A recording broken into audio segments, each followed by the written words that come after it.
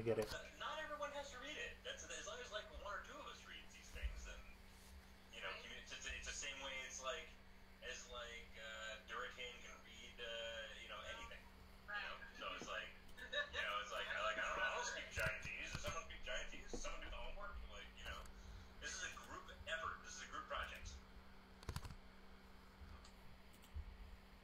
There's a bunch of shit I'm probably not going to do. So you know, it's, I'm happy to help out with reading about like volcano land and stuff.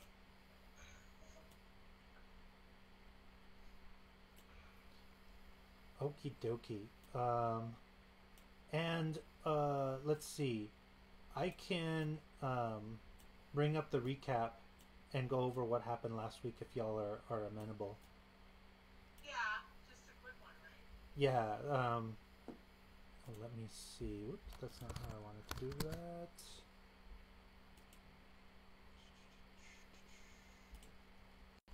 I'm gonna miss you guys next week. So, did different day next week, or do we want to just take the week off? I'm totally fine either way. It sounds like it works best for everyone to take the week off. That works for me. Is that okay with everyone? Well, we better fucking kill some monsters this time then. Like, I have insatiable bloodlust. Okay. Alright, no negotiations, no talking to people, we No don't fucking want brunch, to people. anyone. Brunch is Anyone we over. see, we attack. Yes, we're going full murder hobo this time because we got no time to lose. We got to. Tan agrees.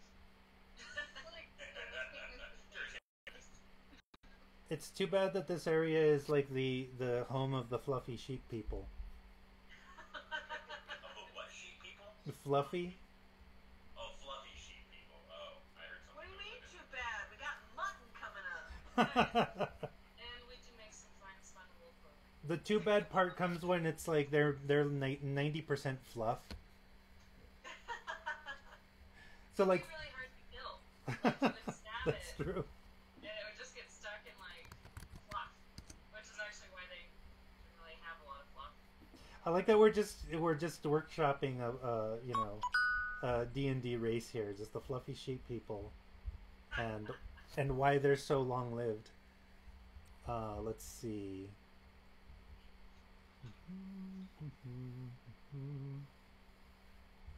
So since we leveled up, There we are. Winna and I can get into a wild shape. Yes, that is correct. That's a huge big deal. And you can do star shape too. You can do star shape. What's is that the what's the star shape? Well, I didn't. So I looked at everyone's shit this week, and you may have seen us send out a thing. I didn't expect anyone to read it, but basically what I did was yeah, I saw Sam was on it once. So basically I just looked at everyone's thing because I was like, well, we're about to go do battle, you know, with the whatever is hiding in the glass factory, and we don't actually know each other's strengths and weaknesses and like spells and stuff like that. Like maybe we should be thinking more communally and not in terms of like what do I have, but like what do we have collectively. So I went through everyone's shit.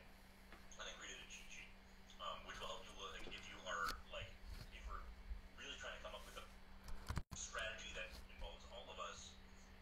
It keeps you from having to go back and forth in individual pages. I love it. It's not intended to take the place of your page. You should know your shit, and this is like my own shorthand at a glance, like looking at it. It was instructive for me to figuring out like what we are, at least roll wise, like dice wise, what we're good at, what we're not good at, and what we have. And so someone can correct me on this because this is just my not knowing D&D cursory glance, but starry form seems to be, since you are Circle of the Stars, you can take 3 different starry forms, which is like a glowing constellation on your body. I think there's an archer, a dragon, and help me out here. Ish. What's the third one? Archer, dragon, and I want to say Libra? Sagittarius? I don't remember. It's one of them. You look it up. It's your fucking thing. So, but the point is that while you're in starry form, it like augments some aspect of your battle personality. So like one makes like the archer makes you a better archer, or the dragon does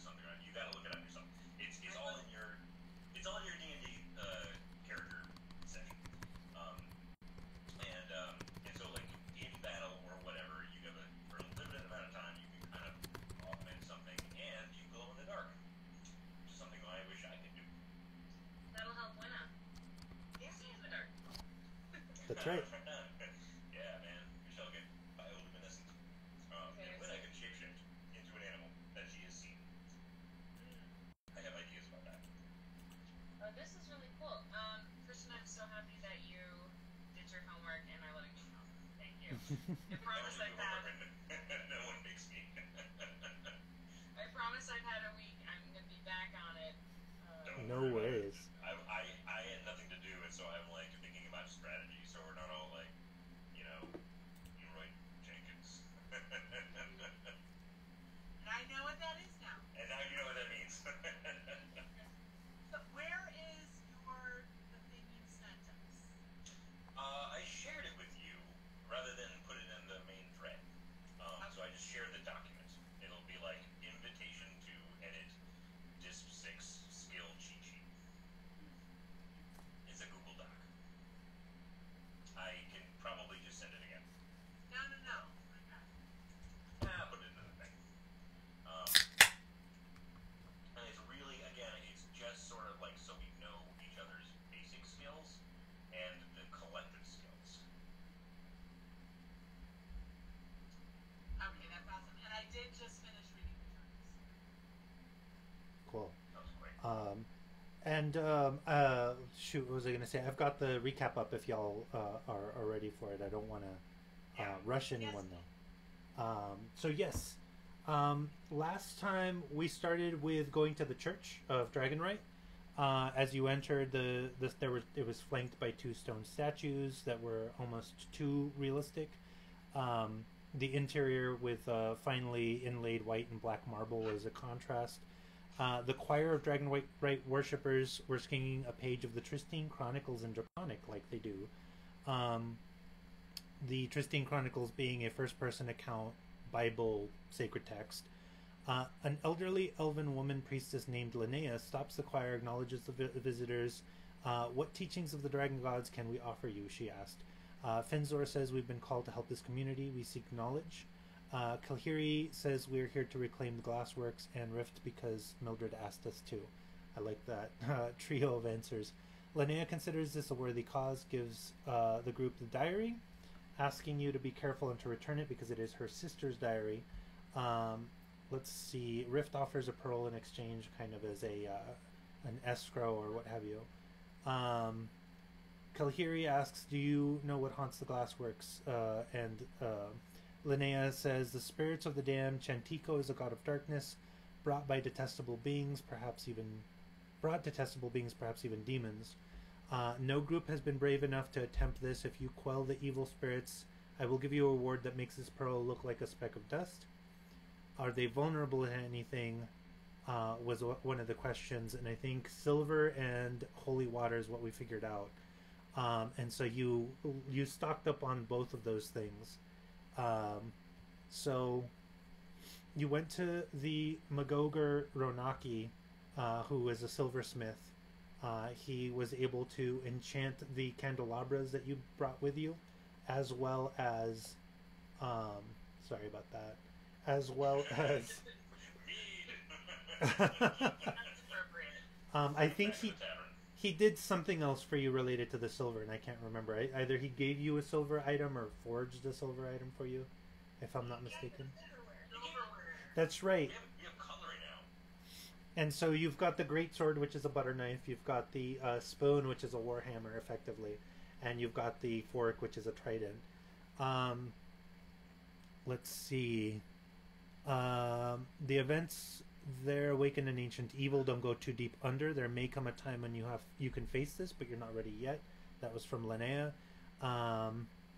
Let's see. Okay. Valvali is the sister of Linnea, whom was the prior priestess of Dragonright before Shantico's cult came through, and then that was its own kind of saga. Let's see. Mildred, Linnea revealed that Mildred is way older than anyone of her race should be. Don't tell her I said so. Mildred is known to hold a grudge as long as her age. The diary also mentioned ley lines, and that a nexus of the ley lines could spring forth a rift or portal. Duratan grabs the book and skims. He can read anything. Glassworks was mentioned even before the advent of Shantiko, drew from the ancient ley lines beneath the earth. Glassworks was something extraordinary with real magic. Art could be created there that hangs all over the world. May even offer protections, could be dark magic, but that's not clear. One half was before Shantiko, one half was after Very Dark. Okay, that was the diary. Desperately seeking Ronaki. I appreciate that kind of chapter title. So you find Forfis, the man who Ronaki had held in a cage, convalescing in the inn. Asked him a bunch of questions. Directions to Ronaki's forge. It's up on old Thistletop ruins, and you knew how to get there. Finzer, any challenges along the way, and there were rumors of Periton, which is a demon deer with wings. Let's see. Winna asked, "Is Ronaki in trouble?" No. But Forfis did talk about Duratan's dad being held near Mount Nimro, and trying to find more information to how to rescue him. Let's see. And also he left the cuneiform diary. And I don't know where we went with that cuneiform diary. I forget if I gave that to you or not. Let's see. Send to the gullets yearning for some soup. Oh yeah, so you got some soup for Forfis, because that was like his one request. Went through the forest, encountered 3 lizard folk. You almost were lost in combat and translation at the same time. But thankfully, some expert pantomime saved the day. Let's see. There was some fishing that took place. You heard the hammer. You met Ronaki. He did all of the cool things for you. Let's see. Oh yeah, and so Ronaki gave up a book, not the cuneiform diary, and the book belonged to Rystrom Kedgis, which was half journal, half spell book. And so I know at least one of you read it, so you might be able to give kind of the cliff notes of that if you want. Duratan's father was hired by Rystrom Kedgis to lead his expedition into Mount Nimro, and took about a dozen people. The journal could offer a clue to where Duratan's father and Rystrom are, or where their last resting place is, depending on what their fate is. Let's see. We head to Fire Ring to chill and read books. Rift Cliff dives for more fish. We relax at our fish fry. Wolfpack gets a bearing, wants to see it, but decides not to, sulks a little bit. Oh, for the Periton. Let's see. Everybody has dark vision except for Winna, and then so that was the piggyback ride, and then you finally made it to the Glassworks, and they're as pristine as Ronaki's forge was dilapidated. I like that way of saying it. Things to keep in mind: smoke when Fizzer tossed a coin, volcano in the future, lightning when rift through pearl into the fountain. Fountain's magic. Why do things, forge things, want metal? Still haven't figured that out. And apparently in a positive relationship with Ronaki, he is your friend. And it's possible that the forged sprites come from the Glassworks. So, okay. Fantastic, we are there. I need to bring up the map of the Glassworks. And I think you all can see, is that... Oh no, maybe I didn't switch you back. Sorry. Alright, now, can everybody see? I want to add something, because I just Sure. did read the journal. That we found out last time that a nexus of the ley lines could open a rift or a portal, and the journal reveals that there are nexuses under each volcanoes. Nexuses. Under the volcanoes? Yeah, under each volcano is a nexus of ley lines that could offer a rift or portal.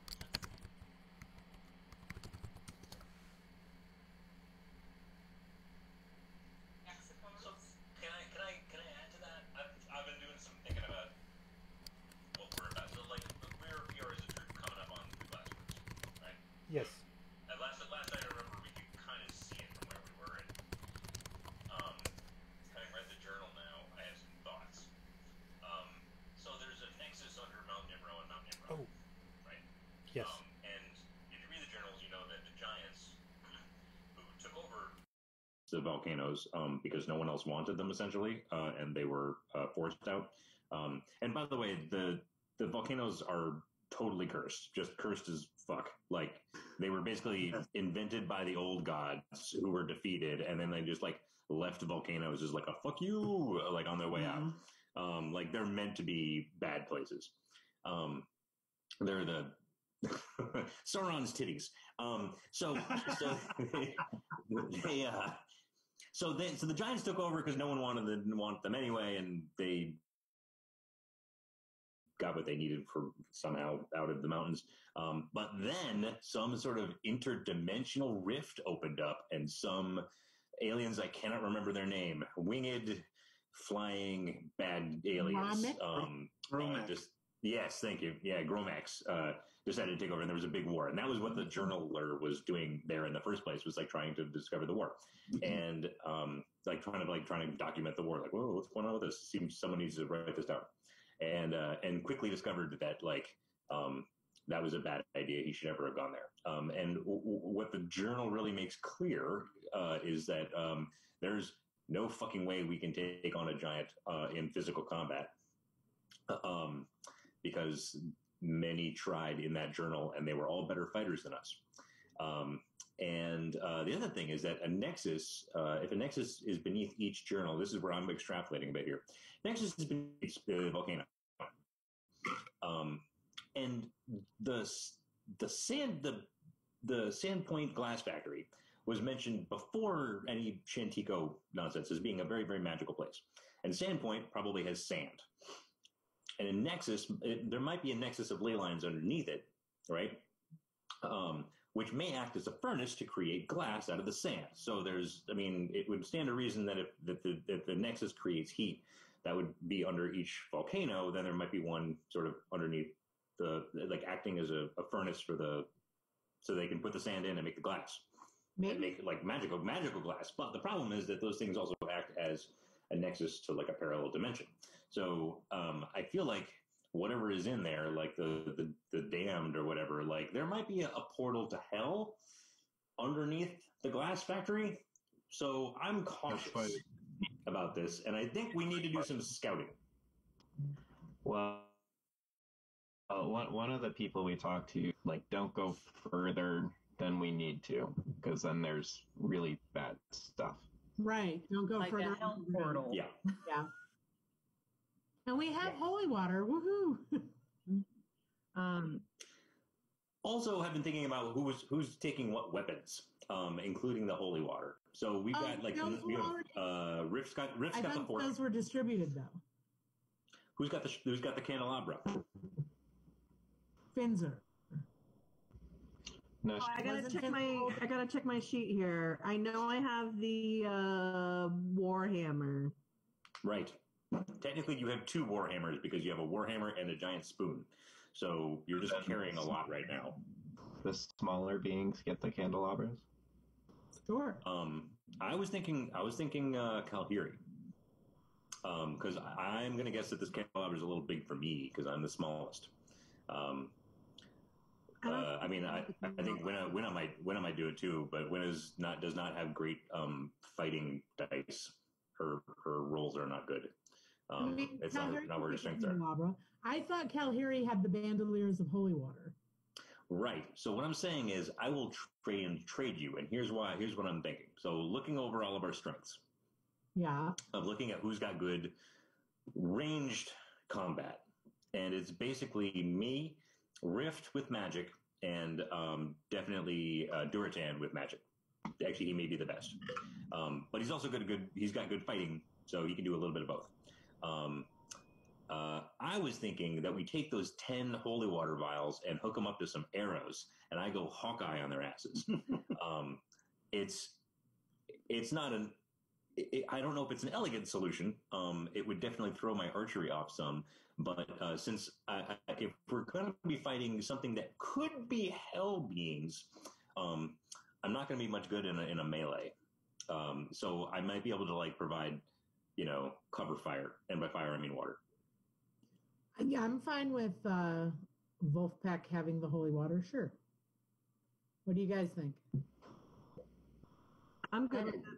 Works, but it's between you two and your character sheets. Yeah, well, I mean, we just need some time to like make a plan and hook it up. But I would trade you to the candelabra because you could probably do.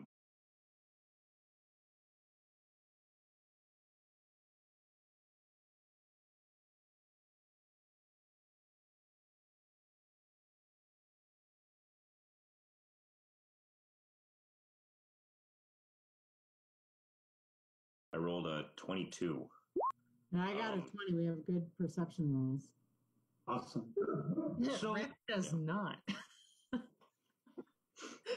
you get to the glassworks. You find the building curiously silent.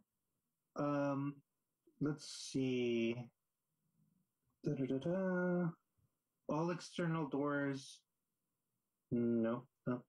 Okay, I'm looking for something that would be like, this is how you would describe the glassworks if someone was interested in looking. But no, this building looks pristine. There's a number of different windows that would go into it, all predictably inset with beautiful stained glass. Depicting a number of different things. And kind of the one thing that makes it look less majestic is that there's no one central theme. You think probably over the ages they've taken like a replica of something they made at some such point in time. So it's not like one central theme. It's not one kind of unified vision. It's just a bunch of different kind of bric-a-brac stained glass. So in that way, it's a little bit garish. But the building itself seems to be made out of some kind of a black stone. And as you might imagine, it just kind of absorbs the light and reflects none. So it does look like this odd, dark monument sitting up on a hill, and looks a little bit foreboding for the fact that it is. As I mentioned, it's pristine. It doesn't seem to have been touched by the hands of time. And you're not sure if that's if that's some kind of illusion or if that's the real facade of this place. But other than that, it looks like everything is intact. Not a window has been broken. Not a wall has been marred by graffiti. Not a door seems to have been crowbarred open. Some of that kind of cleaves to the fact that this place has been viewed as cursed by the people, and likely they haven't come in and really messed with it. But you would imagine that over the preceding years that some unruly teenagers or some enterprising treasure hunters would have come through here, but it just seems like no one has so much as like laid a finger on this place for decades. Question. Inside of my perception, if I may, since Sure. it's the kind of thing I'm attuned to anyway. What is? You said pristine, and I don't know about enterprising treasure hunters, but I'm interested in like what's happening with the vegetation. Like, are there vines? What's happening with the plants growing around? Are there signs of animal life? There do seem to be just normal signs of flora and fauna. But the curious thing is that you notice that it is all apart from the building. No ivy is climbing up the side. No moss grows on any bit of the building, but much of it grows immediately outside of it. There are trees and birds' nests and all kinds of other things. But the building itself, as you would imagine, some animal, some beast might have decided to use it as a nest, make it some kind of a den, but nothing seems to have really, like, they avoid it, the vegetation included. So there's this neat, like, 1-inch boundary between the edge of the building and, like, anything that grows. Got it. Duratan.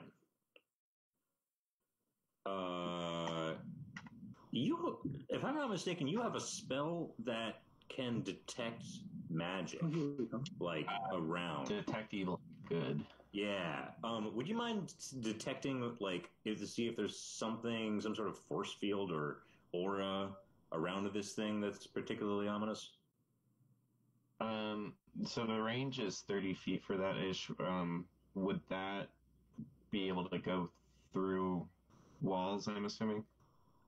No, not technically. You Okay. would suspect that the walls here are thick enough to block that. However, the walls themselves do seem to radiate a strange aura. And by the way, this is apropos of nothing of the situation, but I just wanted to go ahead and show you. This is a Gromec. Ah, They're between 8 and 10 feet tall, and they have wings, and they look like demon dragon type people. Cool. But Hey. anyways, So Rift is feeling a little murder hobo and a little impatient with this sort of quiet scoping it out. I kind of want to just go open the front door. I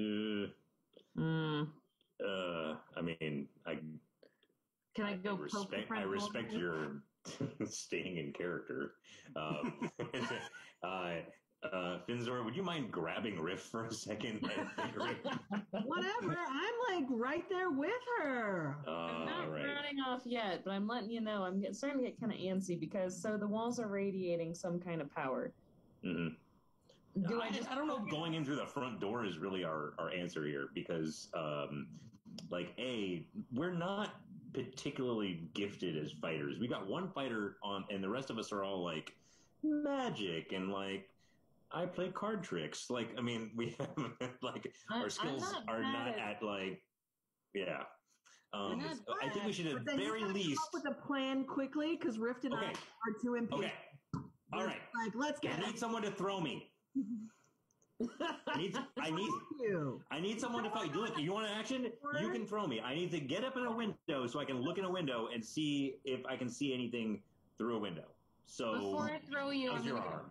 poke the wall with my silver trident. So I hoist Wolfpeck with one hand. I got my silver trident with the other. I'm gonna walk up and I'm gonna poke this radiating field with some silver.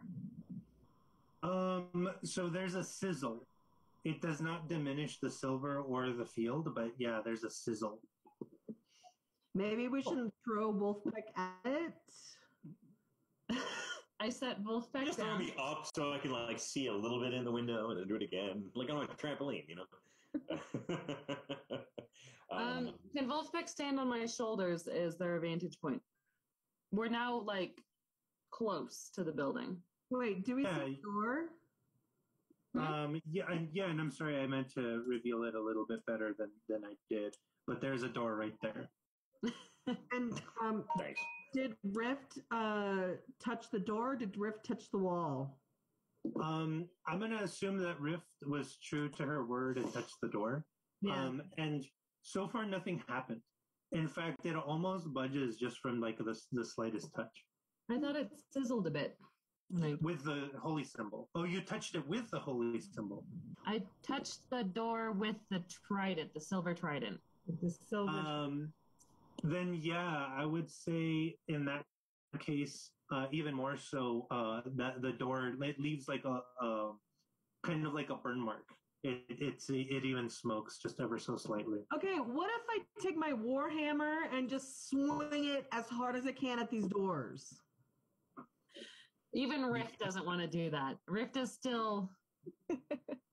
I'm gonna nudge the door. Okay. The door wiggled open. We try to just open the door.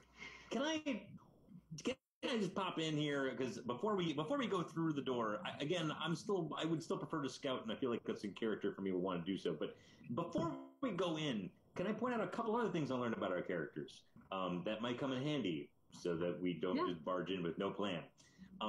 Number one, although Kalhiri's best strengths are all in deception and sneaking and illusion and that sort of left-handed stuff, if I'm right and there ends up being some sort of fire magic, and eventually there will be because we're going towards volcanoes, right?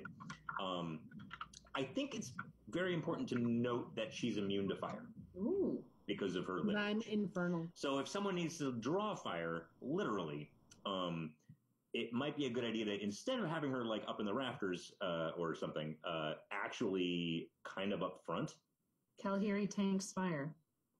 And the other thing is that if we run into fire, which again is a theory of mine, we actually have someone. We have a seventh member of the team that we have not met yet. Jeritan, you want to? Yeah. I can pretty much go into the vessel and visit my genie for up to 4 hours. Uh, so if we wanted to be really like, I don't think we should do this right now for this situation, but I could go inside the ring and you guys could throw the ring or put the ring in someone's pocket, and then I would be carried with them for however long until I come out. Wait a minute. You can't get the genie to come out of the ring? I don't. The water genie? I don't believe so. Is just that up for my character to make up with the pact, or is that is there a certain how the genies? I was going to say with that pact, it will usually say like you can manifest your patron in such a way, but if I will say this: if it doesn't allow your patron to manifest in a way that it's physical or that can affect reality, I'll say that he can basically project like an image of himself and just kind of be like a hologram, and that would be fine. But he wouldn't be able to unless your class or subclass says, "Hey, your genie can come out and whoop ass like for an hour a day." I think that might be later when I level up.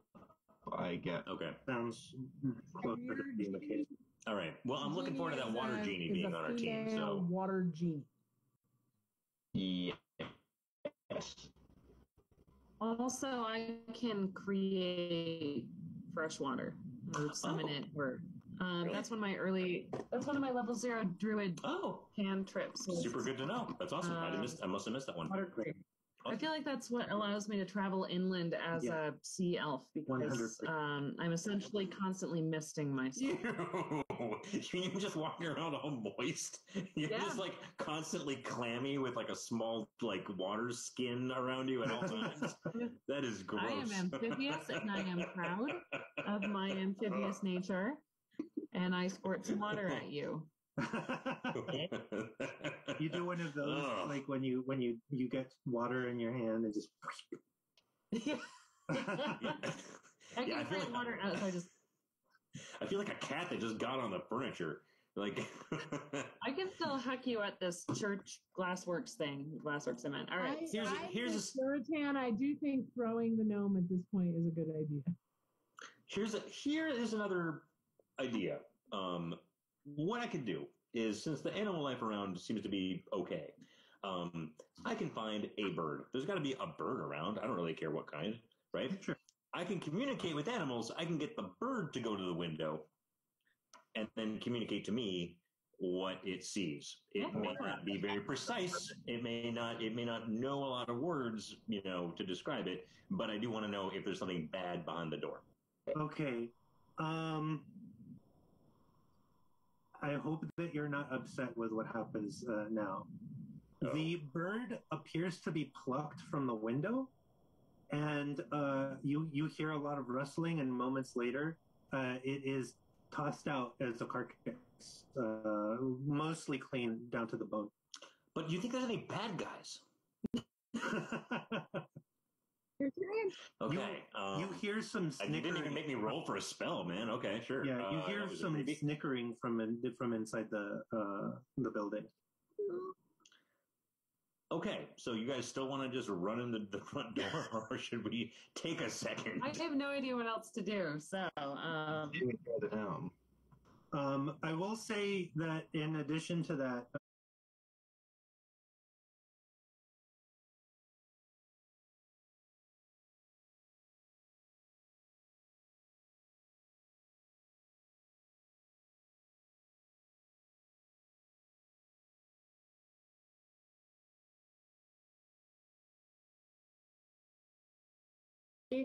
I do have create water. I also have, I'm pretty sure I chose cure wounds or healing word, one or the other, one of the healing ones. So I'm ready to heal us. And chalice you got started? Stay in the back if you're the only healer then. True though, but you have look, you got really good ranged magic, the guiding bolts or something. So you might do well in the back, and I'm going to stay in the back as well because we can just attack from behind. It's cool. I have the trident ready, and I'm ready to leap over all y'all. So, whomsoever decides to peek into the door sees an empty hallway, the interior of which seems to be a stark white marble, not unlike the marble that was used in the creation of the Dragonwhite Bright Temple. And just the starkness and the monochromaticness of it is just a little odd and unnerving. The doors themselves seem to be made of the same marble but black, and a little bit more of a pointed contrast. You notice that there do seem to be what appear to be odd-looking bloody footprints that are like about this big in this room. But other than that, there seems to be no activity. They're about this big. Little.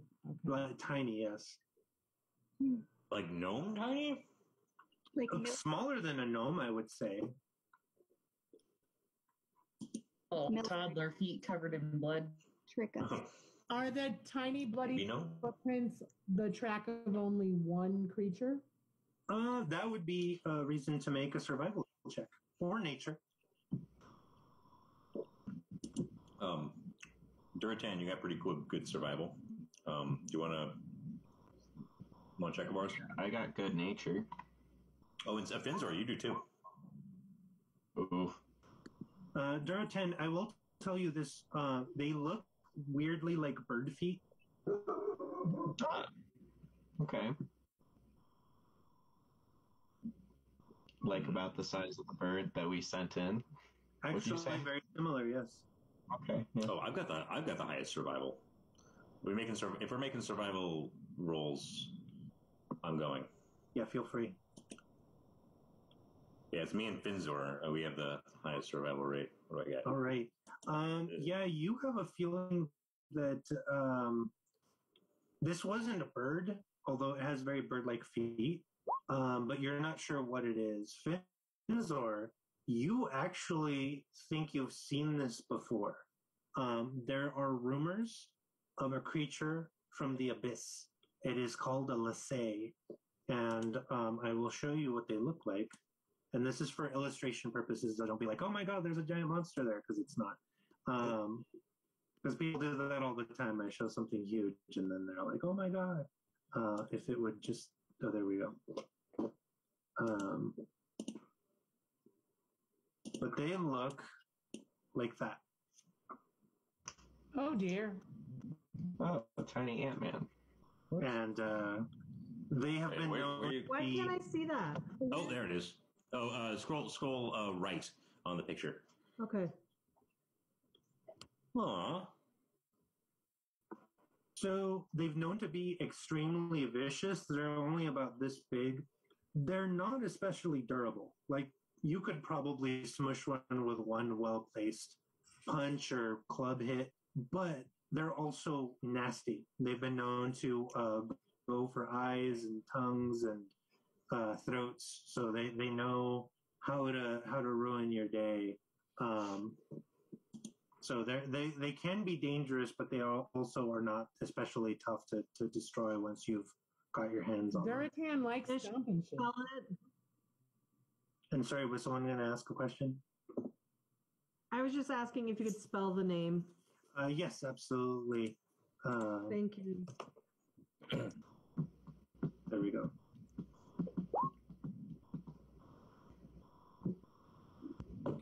There are some who would call them the least demon, but they're also not. You don't want to run into them in a dark alley.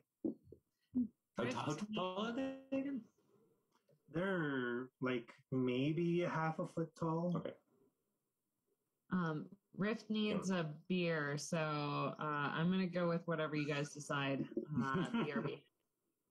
No, I apologize. It is between 1.5 to 2 feet tall, so it's quite a bit bigger. So I apologize that the footprints would be bigger commensurately.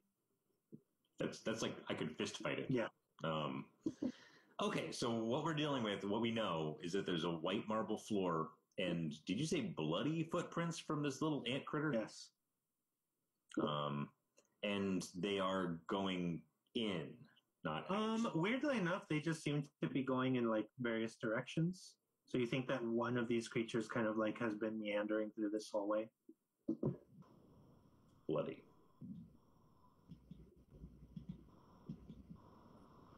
Okay. Hey, I'm gonna step in the door. Right.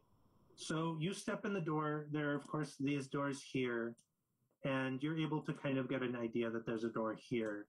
And stepping in, you get a little bit better of a view and see yet another door here. Where? I don't know if you see where I'm giving you the radar. Oh, all the way over on the side. Okay.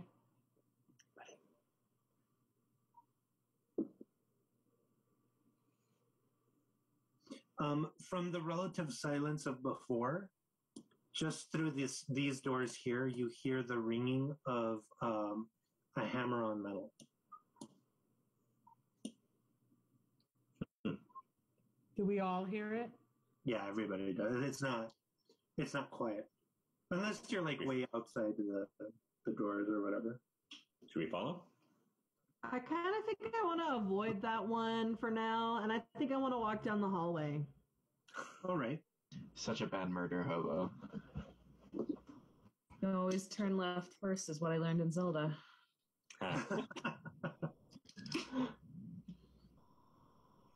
Let's see. I'll I'm follow. gonna let you kind of.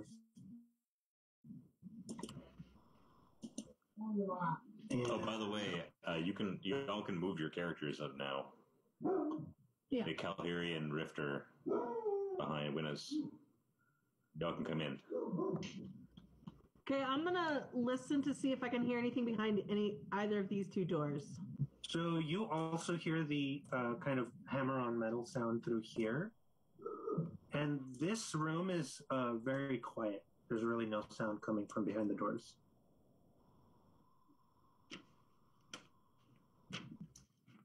Can I do a perception check at the door? At the quiet door? Mm-hmm. Go ahead. Or is that unnecessary? I don't know. This is my. I don't know what. No, I mean you certainly can. It's definitely a cautious thing to do. What about roll? What is? Oh, that's a really good one. Yeah. Investigation is for like a very fine search of something. So instead of just listening, you might try to like piece clues together or decide if this door is trapped or uncover whether or not something has been hidden, as opposed to just kind of like a survey of the room or just like kind of listening for sounds.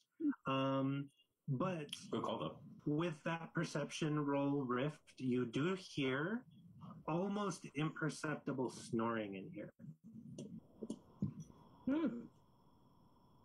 So at this point, That one first. right? Can we sneak open the door? Give me a stealth check. The quiet door or the large one? I want to open up the quiet one first. Okay, Kalhiri is mad fucking stealthy. Kalhiri, you want to open this door for me? I do. I want to kill whatever's in it in their sleep. I understand. There's that murder hobo. There she is.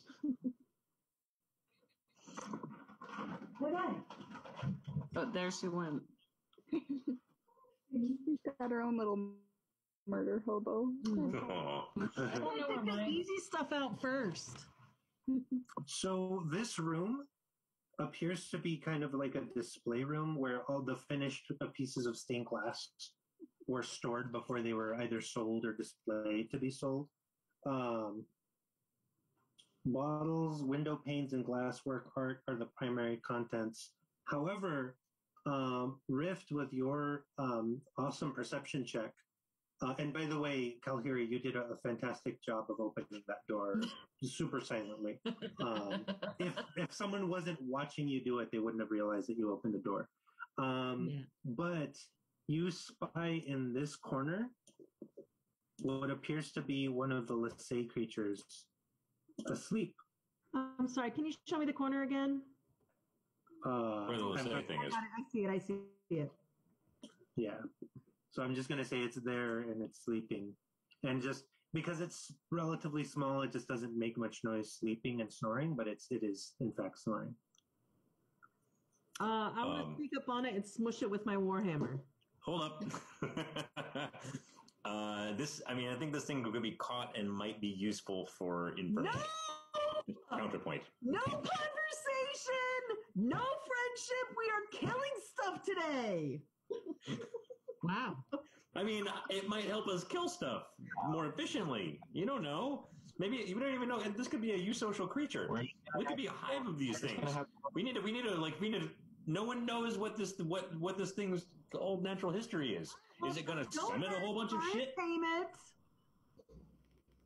Oh God. I'm not going to try to tame it. I'm going to try to take it hostage. Okay. Would that be all right? I mean, I'm going to be behind you, though, in case it goes bad, so I can smush it with my warhammer. I got a net. Well, I think we should use the net. Remember, this thing is almost as big as me. Like, I would be happy to, I could do it, but I don't know what this thing's strength is. Ish said it was flimsy, but, I've never seen one of these creatures before. Mean as fuck. Is it? Yeah. I mean, is it a monster? Is this something we even want to It's a communicate with? demon! Yeah. Dude, We want to just smush it with our. Well, wait. I have that mirror shard, and if I slay it with that, I get a replica of that monster to help me. Or As a two. matter of fact, you do. That's how we use it. Do it. That is a fantastic idea. So we'll have some on our crew, but I gotta kill him first. Winna does. Go winner. all right. So how about Who's this? the Bergamo now? How about this? I quietly motion Winna over. I hold up my net. Winna points at her dagger. So we kind of, sorry, my little murder hobo was, and so Winna and I, we're druids, we read each other. So we make this plan. I'm gonna huck a net over it, which will make it easier for you when I assume you can see a bit where there's a window probably. Moonlight's coming. Okay. Cool. So Yeah. ready? All right. So this is probably going to be it's not the first attack roll, but the first attack roll of consequence. Because if you miss, crazy things could happen. But go ahead and make me an attack roll with your mirror blade. Feels weird that Winna is the first. It's totally fantastic. I believe Lord of the Rings taught us that the most unlikely people can change the course of the world. That your stature is no mark on your impact. Yeah, and halflings are fucking cold-blooded killers is another thing it taught us. What do I? That'd be advantage since it's asleep. It definitely would be with advantage. On your character sheet, you should see where it says actions, and I don't know if you've equipped your mirror blade, so that might make it a little tricky. But what I will say is if you have a knife, you can click on the knife and use that to make an attack, because it's basically the same thing.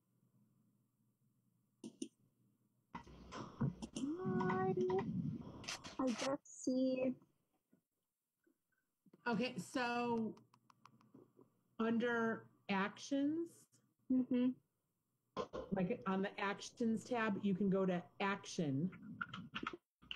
Then it should list your weapons that you can attack with. And if it doesn't, we might have to change that. Sometimes you have to go through and equip them in your inventory. Yeah, I only see unarmed strike. Yeah, so go to your equipment. And you're going to see a long list on the right-hand side, and you're going to scroll down. You're probably going to want to find your armor, which I think is like leather armor or hide. And then you're going to find like a knife or dagger. And there's going to be a little box next to them, and you're going to want to click the box until it's filled in red. Or potentially another color. I'm sorry. So I went to inventory and then. Right. So in your list of inventory. Mm-hmm. One of the things in there should be armor. It might say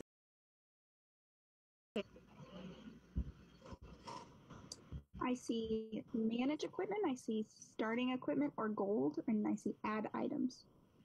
Oh, you haven't even added items. Well, Did I gift my shard? let me see. I think I can fix this if you give me one quick moment. Yeah, I haven't added anything either, so Yeah, that's pretty funny. And it's easily missed, so don't feel bad. But there is a point during character creation where it asks you add starting equipment or add starting gold, and if you skip that or if you add the starting gold instead, then basically it doesn't give you any of your normal items. But I can, as I mentioned, I can fix that. So give me one quick moment. I figured out, like, I have my backpack and bedroll and all that stuff rations. I have a trident and a net. I just figured that out, in a short bow, because I guess.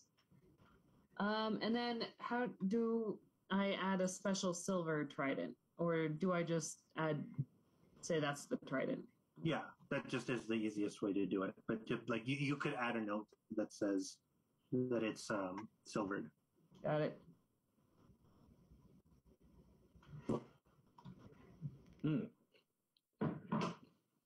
I'm sorry, my computer doesn't play well with OBS, which is what I use to stream, so it's making everything slow. Equipment.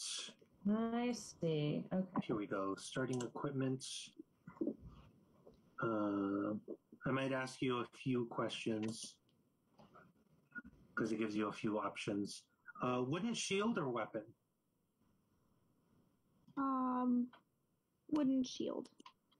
And a scimitar or a different weapon? What is a scimitar? It's like a curved blade. If you've ever seen like 1001 Arabian Nights or like, which includes like Sinbad and all those old stories, they've got like those very thin curved blades. That's a scimitar. Or another weapon? Mm-hmm. Another weapon. All right, so you have the choice between a dagger, a club, a great club, a hand axe, a javelin, a light hammer, a mace, a quarterstaff, a sickle, a spear, or an ikawa. Ikawa is just a fancy spear. I want that. Okay, good choice. Let's see. And this is just an esoteric option, but this is your druidic focus, basically what you focus your druidic magic through, kind of like a wizard's wand. Do you want mistletoe, a totem, a wooden staff, a yew wand, or like some other thing? And you can kind of like, that's kind of like dealer's choice. I like the wand. That works.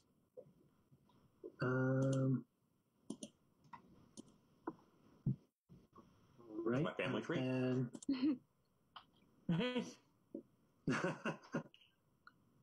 So I'm adding your equipment, and I'm going to go ahead and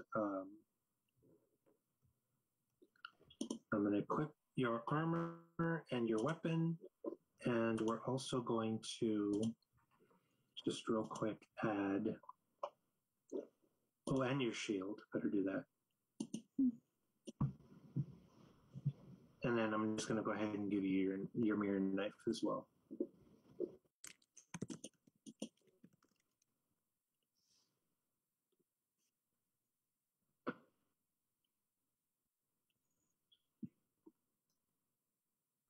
And it's just doing a little loading dance. Okay, here we go.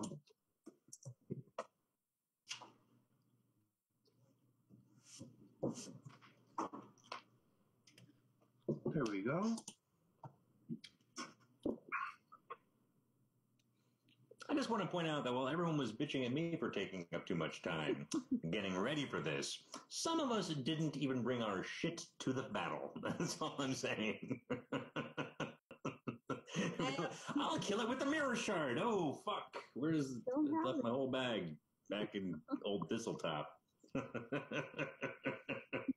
And then I'm just failing in my memory. What did I say? It can store a number of different forms. Is that right?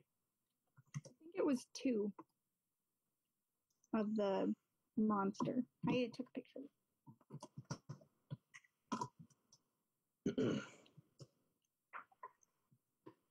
All right. So I am. Okay. So I have added that. And now under your actions, you should see Mirror Shard, Ikawa, and Unarmed Strike. If you hover over the weapon, it should give you like or no, hover over like the crossed swords and next to it, and it'll give you a little red dice with a B on it, and you click on that dice, and it will effectively go through the motion of like rolling the attack and damage for you. Ooh, over the dagger. Mm-hmm. There's like 2 cross weapons. It's like just a little symbol, and you like hover over that, and then you click on the red B dice. Okay. Yep, that did it. Awesome. That definitely hits because this creature is, and actually, just I should have told you to shift or whatever, but I'm just going to kind of do what it would have been to do that for you. And the funny thing is that it actually almost doesn't even matter because if you hit, you crit. When a creature is dead asleep, any hit from 5 feet away is a critical hit. So you also do an extra D4 damage. And let's see, what does that come out to? It comes out to that much. And you basically kill it in 1 strike. You just bring your dagger down on it, and the creature goes from a snore to kind of like a strangled gasp and dies. It then kind of shrinks and gets sucked into your blade, and it becomes a mere servant. So you can summon it now if you want, or you can wait until later. I think I'll wait until we find more bad guys. And then, does anybody need me to add equipment to their character sheet? I just sort of typed in my holy water bomb arrows. I just modified the things I had. That works. And that's something I can just do in the background if you need me to, but just let me know. I'm cool to do it. But yeah, you have destroyed this Lasay demon. And well, normally destroying a demon usually leaves behind kind of like a layer of soot and the smell of sulfur. This has not done so because you sucked it up. Yes, winner. Woohoo! We killed our first thing. Ha! Very bloodthirsty there, Finzer. Yes. I love it. Keep going. But otherwise, this room, though it's not uninteresting, but there's not really anything going on in here. If anyone has, well, I don't know, if you have any kind of a background that you would know about art, you would have an idea of like what these things are worth. But there's a really good chance that you could take all of this into town and sell it and make especially during the festival, you could make a really good, amount of money from it. So I'm thinking Kalhiri, with her criminal background, would be like, oh yeah, we should take this shit later. But later. Yes. On our way out, we should grab this shit and sell it. Are there 3 doors leading out from this room? Yes, in fact. This door, as a matter of fact, would appear to lead to the outside. Okay, I want to listen what's behind this door where I am right now. All right, let me see. That door being...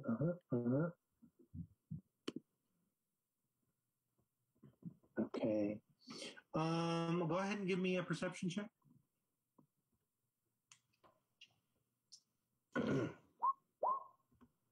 Seems like it's the coast is clear. Cool. It's too bad because every time you guys roll, it makes that whoop whoop, which is the sound of the police. Like every time I hear whoop, I'm like, oh fuck, who found us? Like.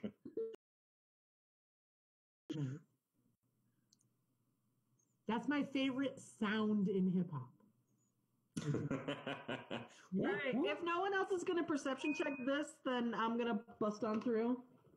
Okay. Go for it. I presumed you would, and it just seems to be an empty hallway. Okay.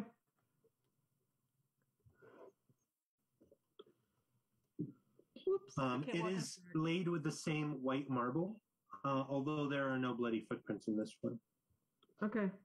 I'm going to listen behind this door here. That one there, let's see, I'll even say that one's open, and it's just a storeroom with various different like supplies and such. There's not anything especially interesting at first glance. When At first glance sounds tricky. Now I want to do an inspection. Sure. I'm going to do an inspection on that because I have good investigation. Yes. There we go. All right. You, it's a little tricky, but you managed to find it. Being so low to the ground is helpful in this case. Hey, you calling me short?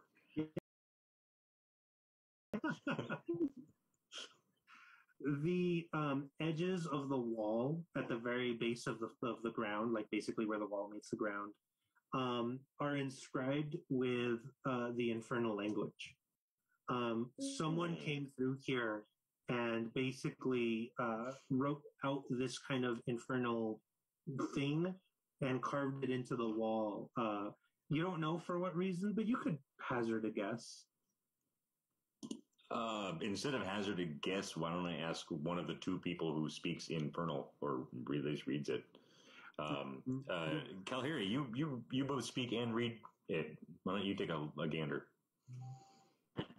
So Kalhiri's coming around the bend here. She has to actually. real quick, Winna, is this you still by the door? Yep. I'm on the icons. I am with us now. She was just shuddering. It's her first kill, you know. You had to go outside. What have I done? Air afterwards.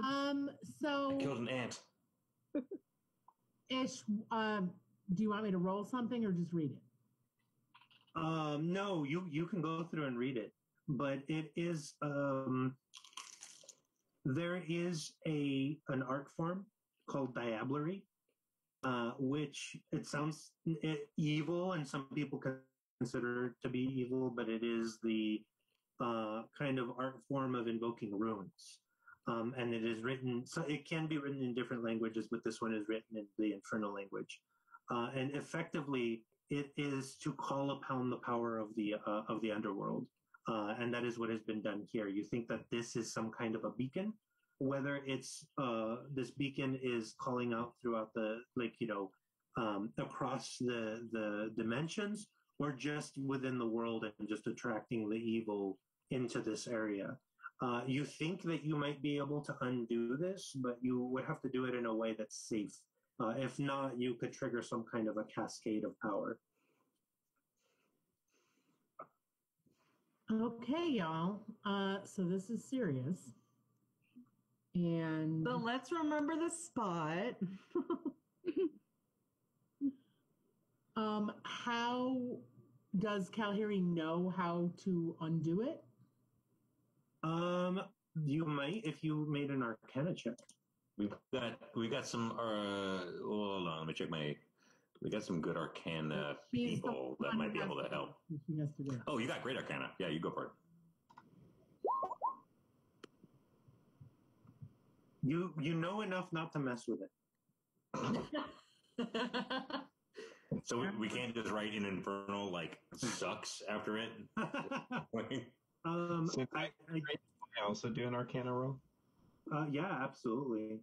And I don't want you right now, but you do hear a much louder voice coming from this direction, and it is an infernal. But whereas these creatures you don't know that you've really heard them too well, but like they speak in this kind of munchkin evil voice. This speaks in a baritone. Whatever this creature is, it speaks like several octaves lower than most humans can make. I can relate. And it sounds like the noises that Qbert makes run backwards on a record. Wait, Did you say Cubert, like the little hoppy guy? Yeah. What does he sound like? Like He does, like, if you've ever watched Boing? Wreck-It Ralph, he does the... Oh, yeah. I mean, that's not accurate, but, you get the idea. I remember now. Yeah. And that's on the other side of a wall. Is that right? Yeah. Yeah, you hear it on the other side of the wall. How about we just keep moving? Well, we have nowhere. There's... Wait, are we done? Just around this corner. Are we done looking at the stuff now? Yeah. Okay, can I quickly poke my head around the corner?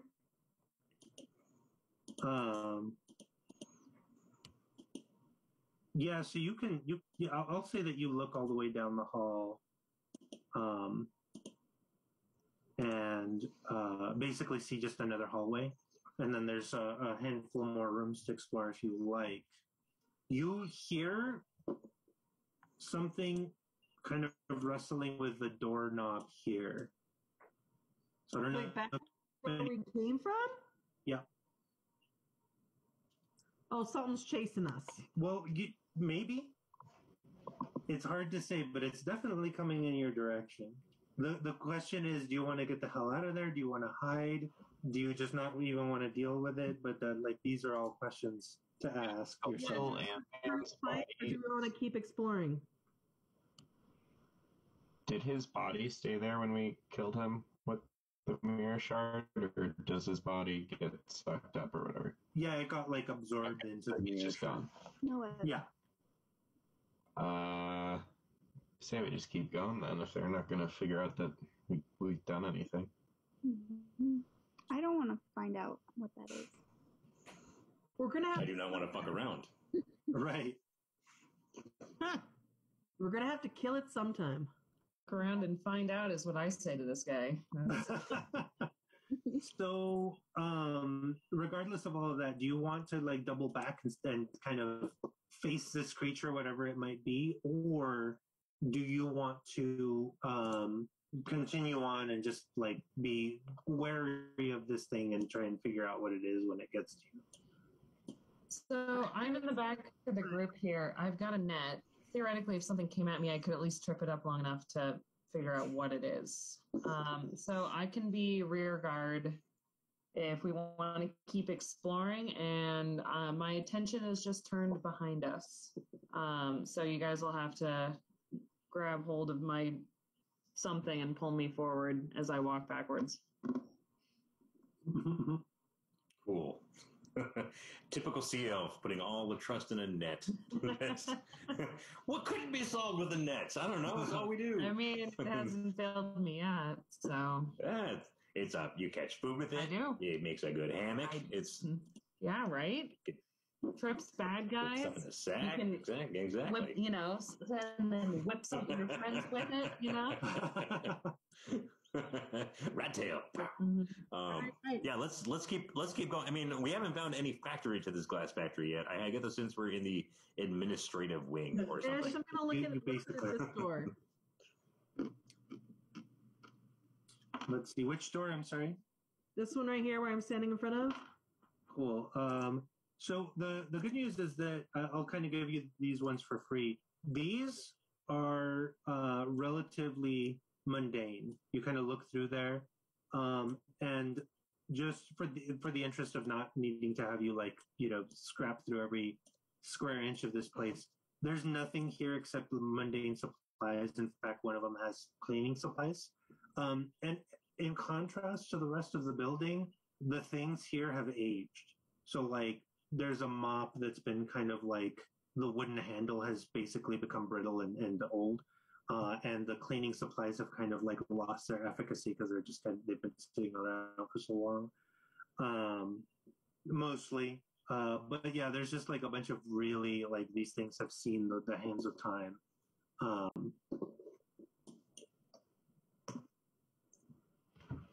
That's it. All right, what about this one down here at the end of the hallway? Let's see. So, presuming you just open it willy-nilly?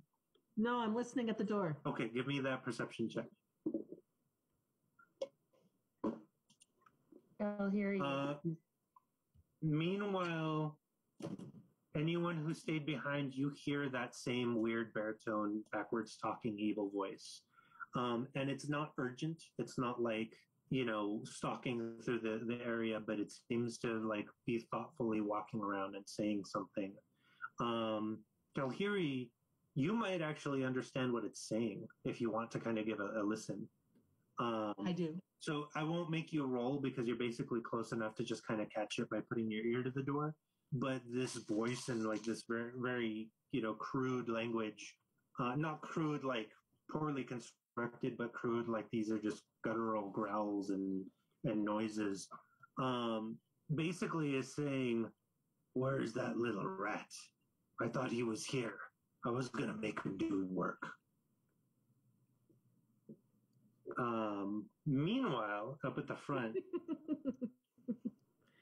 I can't percept worth crap. Maybe let me try.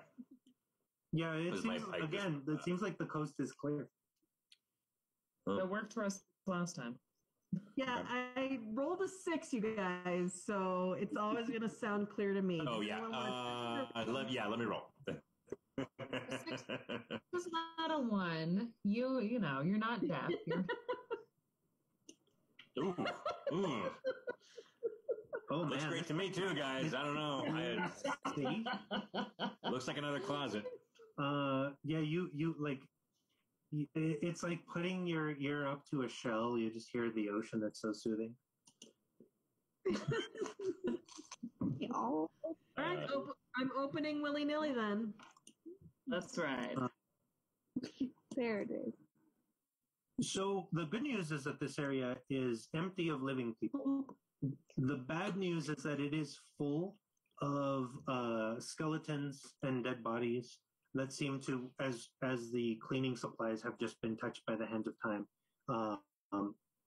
There are skeletons that were clearly mutilated in some way when they were killed, heads pulled off of bodies, rib cages torn open. Obviously, it's blunted a little bit watching these, like looking at these skeletons because they've long since died. But the way that they're all kind of laid out just makes it seem like they were brutally murdered, or somebody just took a bunch of skeletons and decided to play with them and make them look like they were brutally murdered. That might be potentially the better option of what could have happened here, but obviously it's measures and degrees.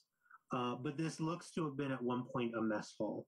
In fact, there is still the dehydrated, massively aged remains of food on the table, as if whatever happened to these poor folk happened in the middle of a meal. This glass factory is not up to OSHA standards.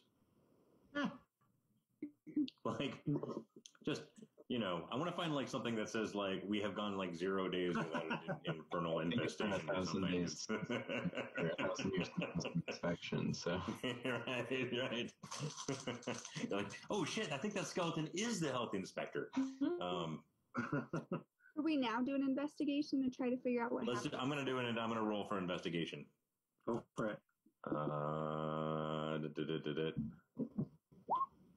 Oh, yeah. That's all right. Good one. Should get something out of that. Let's see. Does anyone want to try? I want to make sure just before I start telling people. Okay.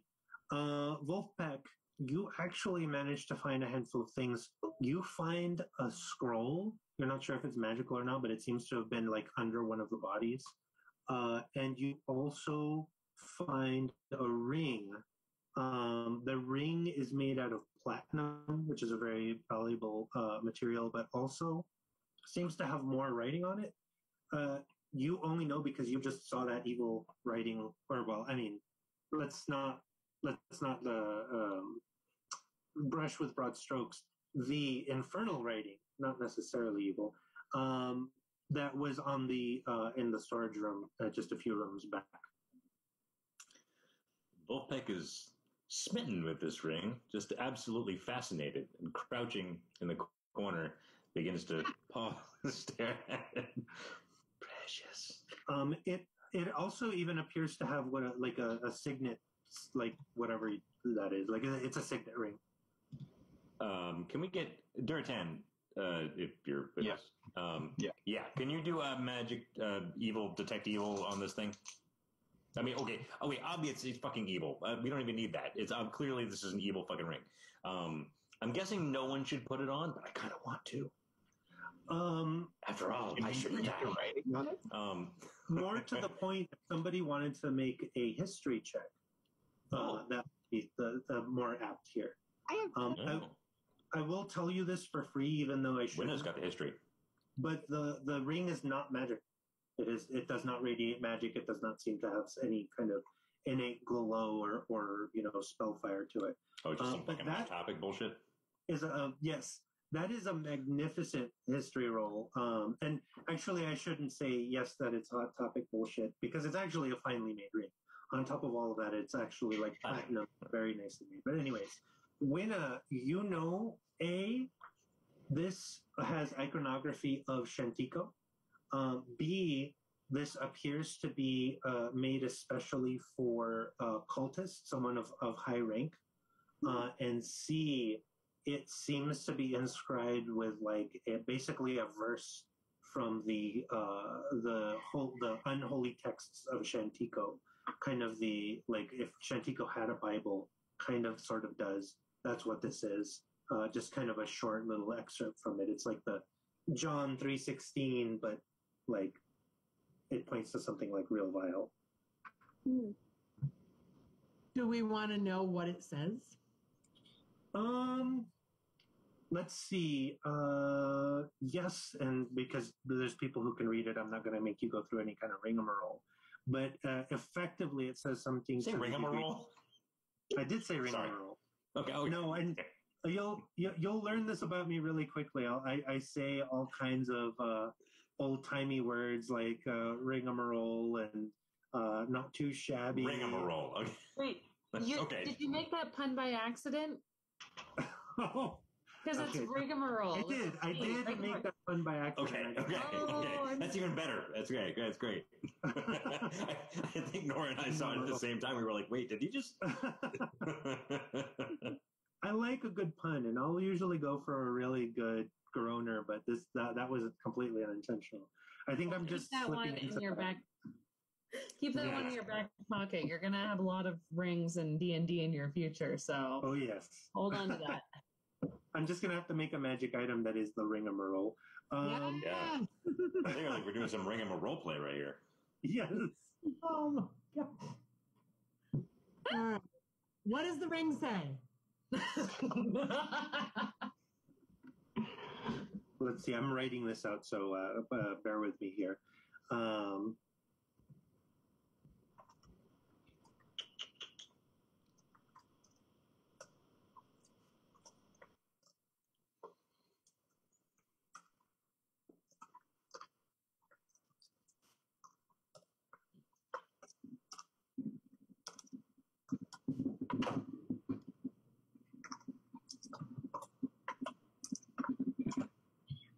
So I'm going to type this out so you can copy and paste it as you like, but I will also read it.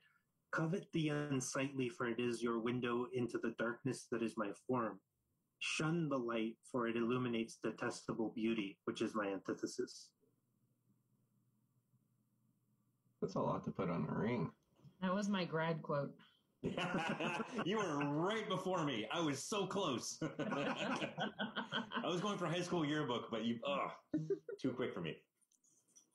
We were just I mean, why are we gonna? Why do you want us to copy and paste this? Are we gonna put this as a Facebook status update? Well, no. I mean, I would imagine Jen would put it into the notes or something. Yeah. Shall we all kind of agree that we're gonna need some sort of light casting lightiness in this upcoming? Most of us see in the dark, so we just haven't been torching it. But starry form could help. Who knows? I have a feeling they don't like light. Maybe not yet, but maybe when it's necessary, I think it'll be come in handy. Yeah. And then just to give you an idea, this door slams shut once more, and you hear that same creepy muttering as it makes its way through here. Basically, you can kind of hear it move through the hallway. And then there's a tense moment where it starts to open the door here and kind of jostles the door, realizes that it is locked, and then moves on. Phew. Finzor, you want to lead on? It looks like there's more to see. Yep, I'm just going to keep going down here. I'm going to listen to the door on my right. Go ahead.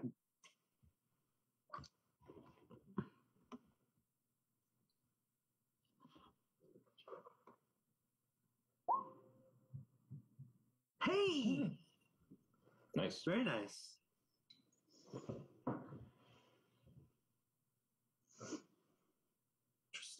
All right. So these are kind of also freebies, so I'll give you both of them. But there is a kitchen and a pantry that are virtually untouched. Let's see, can I do it like that? And then,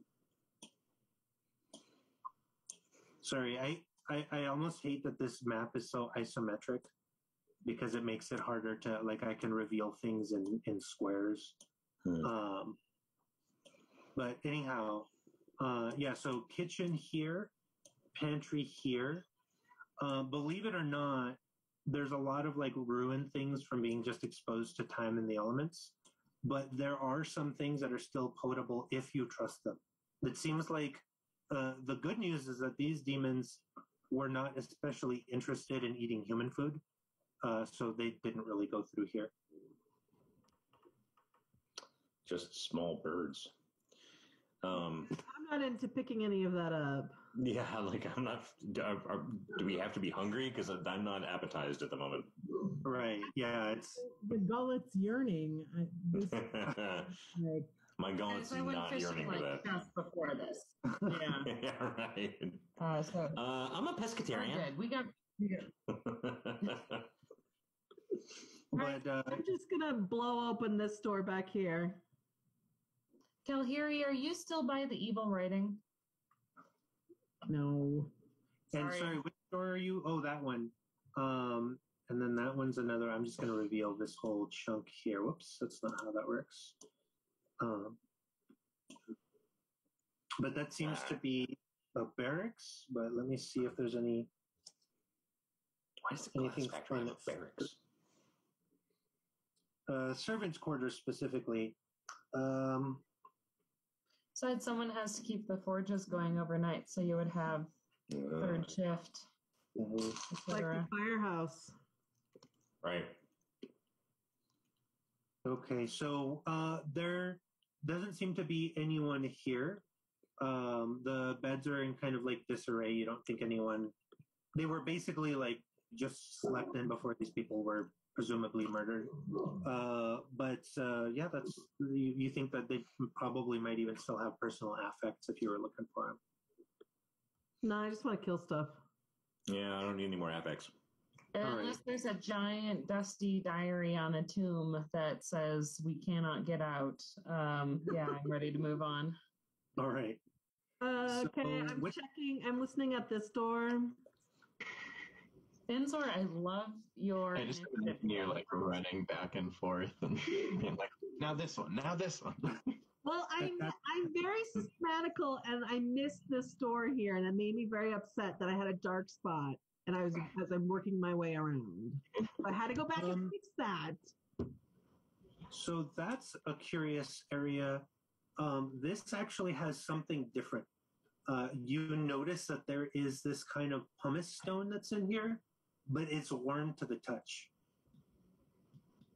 And there's a lot of it. There's like a giant stack of it. It's almost like all that's in this room. Can I investigate it to know more? Can Riff talk to the pumice? This is specifically a nature check to know what this is. Nature check. I got that. Oh. Yeah. You got good nature. Oh, Duratan was, yeah.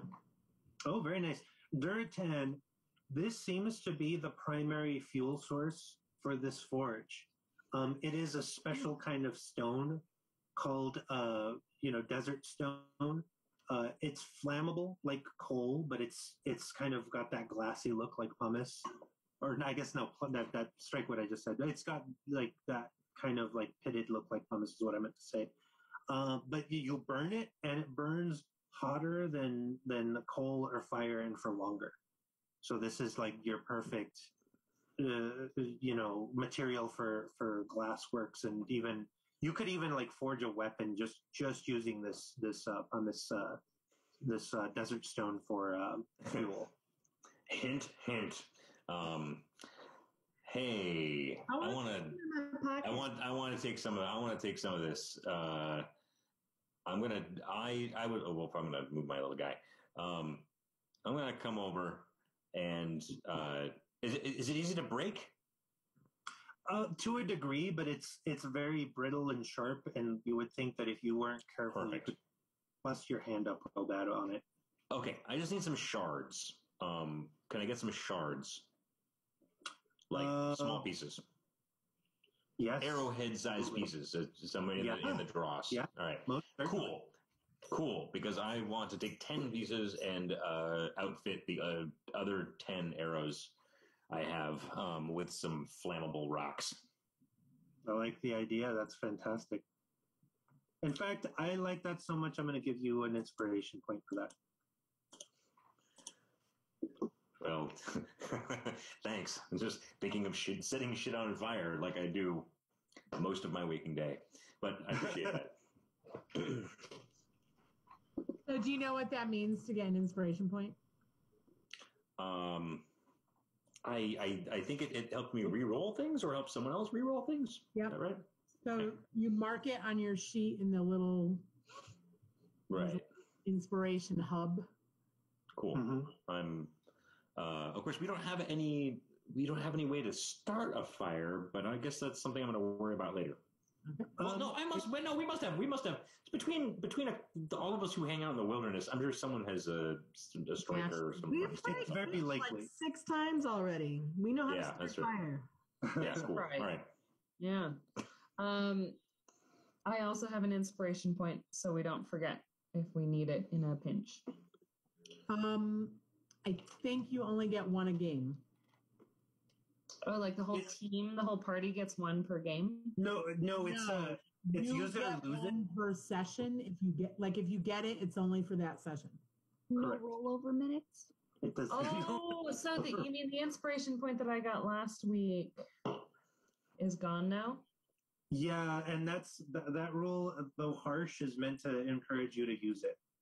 Well, had I known, I I would have had a apologize. really inspiring fish fry for you. Yes. Would have been just elevated food. So let's see. Okay, what would you like to do next? Let's go get in some bigger rooms. And we're hanging out in the cafeteria. And the pumice room.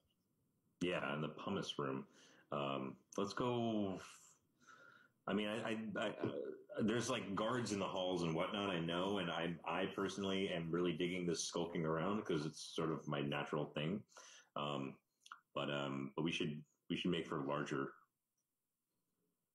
larger territory. Yep.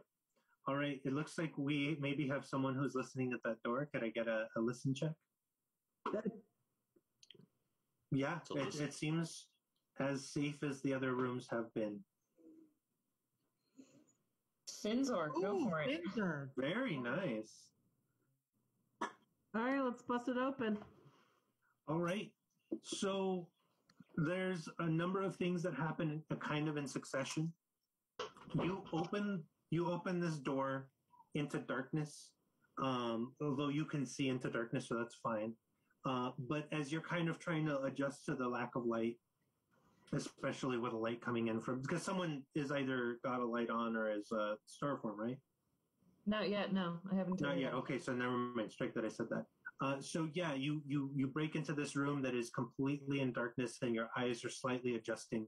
But as you do, you realize that these two hulking figures that in your dark vision appear as complete blackness, just that they are void of light, basically convene on you and are going to try and attack. And then we will roll initiative, but they will get advantage because they basically were so quiet and stealthy that you didn't notice them until you stepped through the door. And I'm gonna make this guy bigger so you can kind of see the detail. Actually, let me put him here. Oh. But they're like human chicken size. eggs. But yeah, they're basically like big kind of chicken people. But they don't let that fool you. They are vicious and mean and muscly. They're kind of fiery.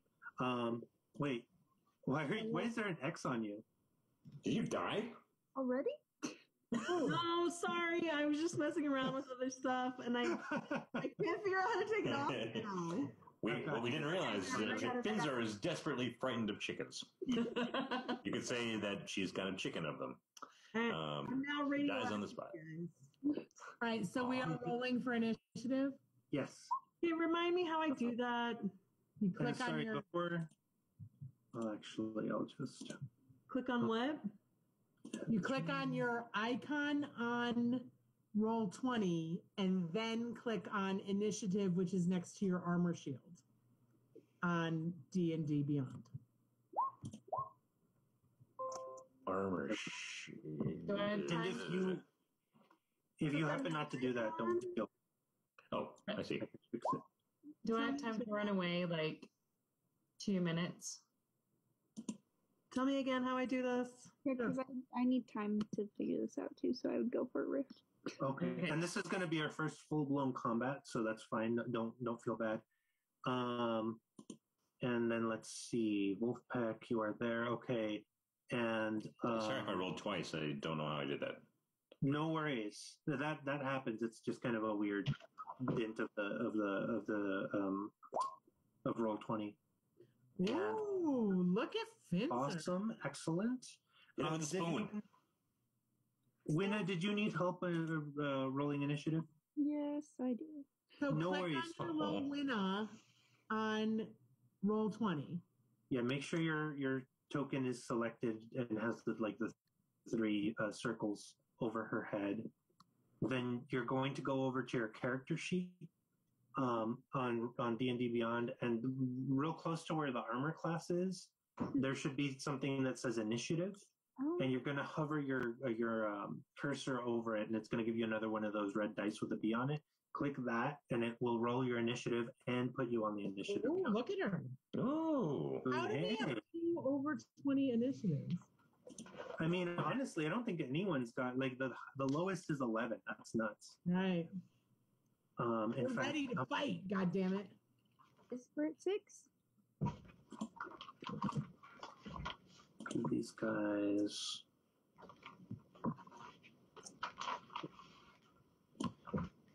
There's so few of these guys, I'm going to go ahead and give them their separate initiatives, but there we go.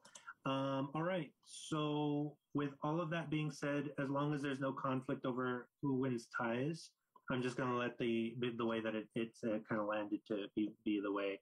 So Winna, you go first. Oh. You notice that Finzor is up ahead. You hear more so than see because it's just pitch black. Something sinister. It's that same voice, but instead of saying anything, it's just kind of growling and kind of chuckling under its breath. So you know that your friend Finzor is in danger. The downside is you can't see because you don't have dark vision, so you don't know what's going on. But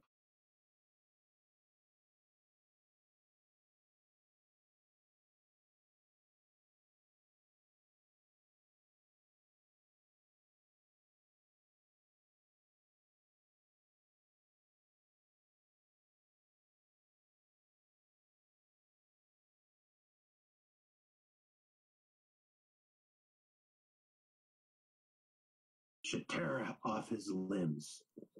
And let's see, that's Winna's turn, which is fantastically efficacious. And Finzor, it is your turn, and you have been spared their wrath, and they've turned their backs to you. Okay. And am I within striking distance? Can I like move and attack? You absolutely can. Okay, so I'm gonna go towards this dude here on my right, Mm-hmm. and I'm gonna swing as hard as I can on the back of his head Do it. with my war hammer of silver. It's a spoon. Oh, which one do I roll? So Warhammer one. yeah, go ahead and roll that one, and then we'll just say it's silver. That should be fine enough. Okay.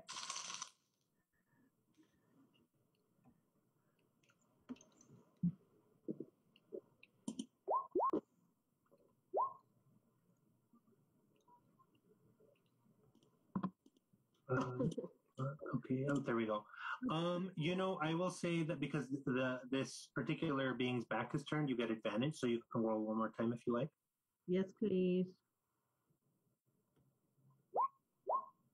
Oh, that's much better. One-handed or two-handed? Dealer's choice. Well, heck yes, I'm gonna bludgeon two-handed. So you bring this silver spoon down on this creature's head, and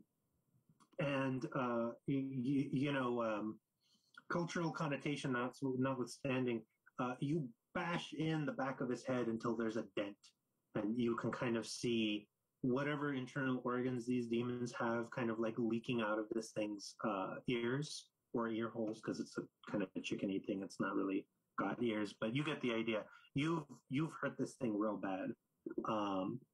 Do you have anything else you'd like to do with your turn, or that you can do with your turn? I don't think I can do anything, right? Sometimes you can take a bonus action, but at this point, that's usually just for people who are dual wielding, which you're not, which is totally fine. But I just wanted to make sure before I just glossed over you. I'm good. Awesome. So Wolfpack, it is your turn. I believe you have dark vision, so you've probably witnessed all of this. Can I ask, why does the thingy have a 19 and be below Wolfpack? Oh, that was because I goofed. So I guess it actually goes after or before Wolfpack. So sorry. That was this guy. And he's basically, so sorry, that just upends things, and I apologize. But he is going to turn around and make 2 attacks with his claws. And these claws are massive. They're like bigger than each of your heads. Much bigger in some cases. And let's see, Finzor, what is your armor class? 18. Okay, so the first attack did not hit, but the second one does. And we're going to call it that much, and it deals 9 damage to you as it just rakes its massive chickeny claws right down your shoulder and just kind of pulls back with little chunks of skin under its chicken talons. Do I need to knock that off myself on my thing? I can figure that out for you. What is your arm or your hit point total, like your maximum hit I mean, I can do it myself. I figured out, where to punch it there. Okie dokie. Okay, thank you. Yeah. So that was what the chicken demon does. Now it's Wolfpack's turn. So let me make sure I understand what just happened. Didn't Finzer just bash its brains out? Yes. It's not dead yet, no. But it's not dead yet. No. And then there's this other one that's got a full health bar. Correct. All right. So from my vantage point, I don't feel like arrows are going to do a hell of a lot. Just because it's very close. Maybe. It's just like from where I am right now in the room. I don't know if does this matter. I don't feel like I have the shot. Can you move forward? It would be a tricky shot. Basically, firing into melee gives them a +2 armor class bonus. So Right. it's just a little harder to hit, but you can still do it. Here's the deal. I'm just not going to go that way. I'm going to play support. So here's what I'm going to do. I know that Kalhiri's coming next. I can see Kalhiri moving in. Kalhiri's got the magic candelabra. What I'm going to do is distract the unharmed chicken demon by casting a minor illusion. And what I want to do, because it's not a very large illusion, I can make small things. What I'd like to do is make something like a vampire bat that goes around its head, bothering it, and distracting it. Sure.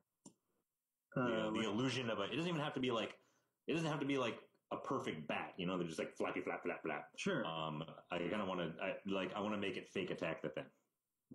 That's perfect. That's excellent. You don't have to roll for that.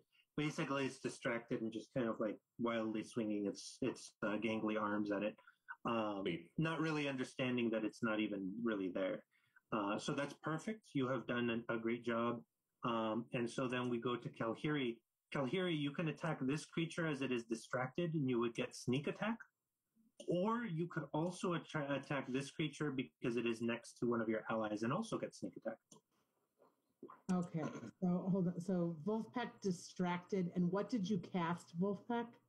I cast minor illusion to give you an opening. So it now thinks there's some sort of bat flying around attacking it.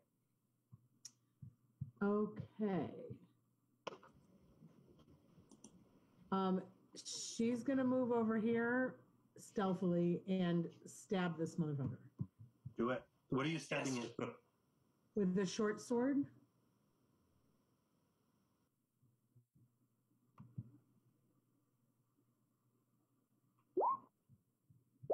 Right. Fantastic. So you stab at this creature with the short sword. The good news is you caught it completely off guard, and you got you got a really good stab into its midsection. The bad news is it definitely seems to resist the cut of your sword, almost like you're just banging against the concrete wall. Like you feel that this thing is far denser than it should be, and it like your stab almost like kind of gets rebuked it back, at you as if you were just kind of trying to stab an oak tree with a butter knife, but not. I hate when your chicken's too tough. People, use the silver. God damn it!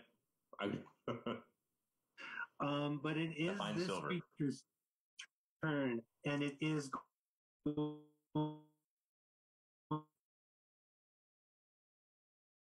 going to lash out its attacks between you and the Lasay demon, because it's like, I don't like this little punk ass. But it is going to try and hit you. Kalhiri, what is your armor class? Or I can probably... 13. Okay, it does hit you. It does not hit the Lasay demon. And it does do 10 points of damage as it just kind of backhand claws you.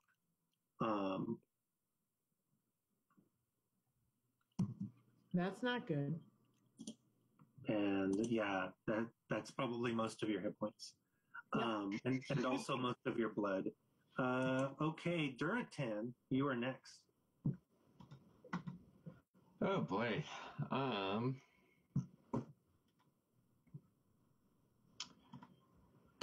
Can't decide if I want to run in and just slash it with the butter knife or try to Eldritch Blast it, but I'm not sure if that would do anything. So which one of them is damaged? The bottom one. Technically, this one is damaged. You hit it, and you did some damage, but not as much as it could have been. This one down here is more damaged. Considerably more. Okay.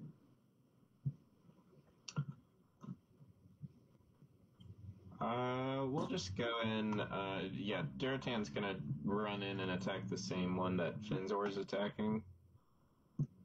And just go ahead and use the long sword because we're gonna assume that works.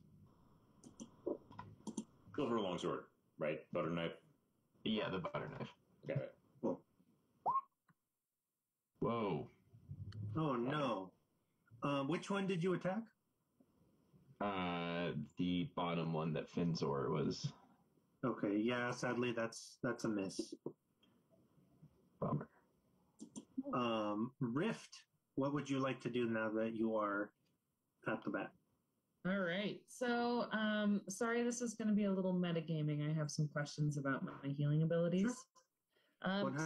So huh? Go ahead. Okay.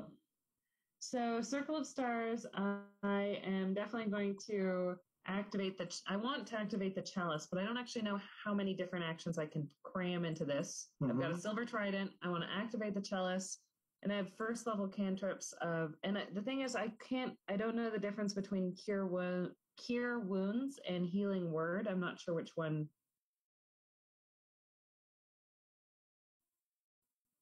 I wanted to which one yet. So what I want to do is stab something with a trident, activate my chalice, and cure a wound, which seems like too many things in one turn. Yeah, let me try and figure out what the best course of action is. I will tell you that cure wounds cures more, but you have to be right next to the person, and it takes your whole action. Healing word can be done from a distance. It heals less, but it also takes a bonus action, which means you can do other stuff with your regular action. So I'm going to say that's what I'm going to pick. I picked it up with pirates. I had, it just, fix them up fast and dirty, shout at them across the poop deck, and keep moving. All right. Storm. So coming. roll that makes sense. 1d4 plus your wisdom modifier. Okay, so roll 1d4. Can you remind me how to do all that? Yes, I'm sorry. So you would type d4, or alternately, you can also go to the very far left-hand side, and you're going to see like that big dice towards the bottom of like the little kind of menu dial, and it'll basically like give you a big giant menu of things to roll. Okay, so I click on the D4. How do I add what did you say? Which modifier? Your wisdom modifier. Like you could just tell me what it is, and So wisdom is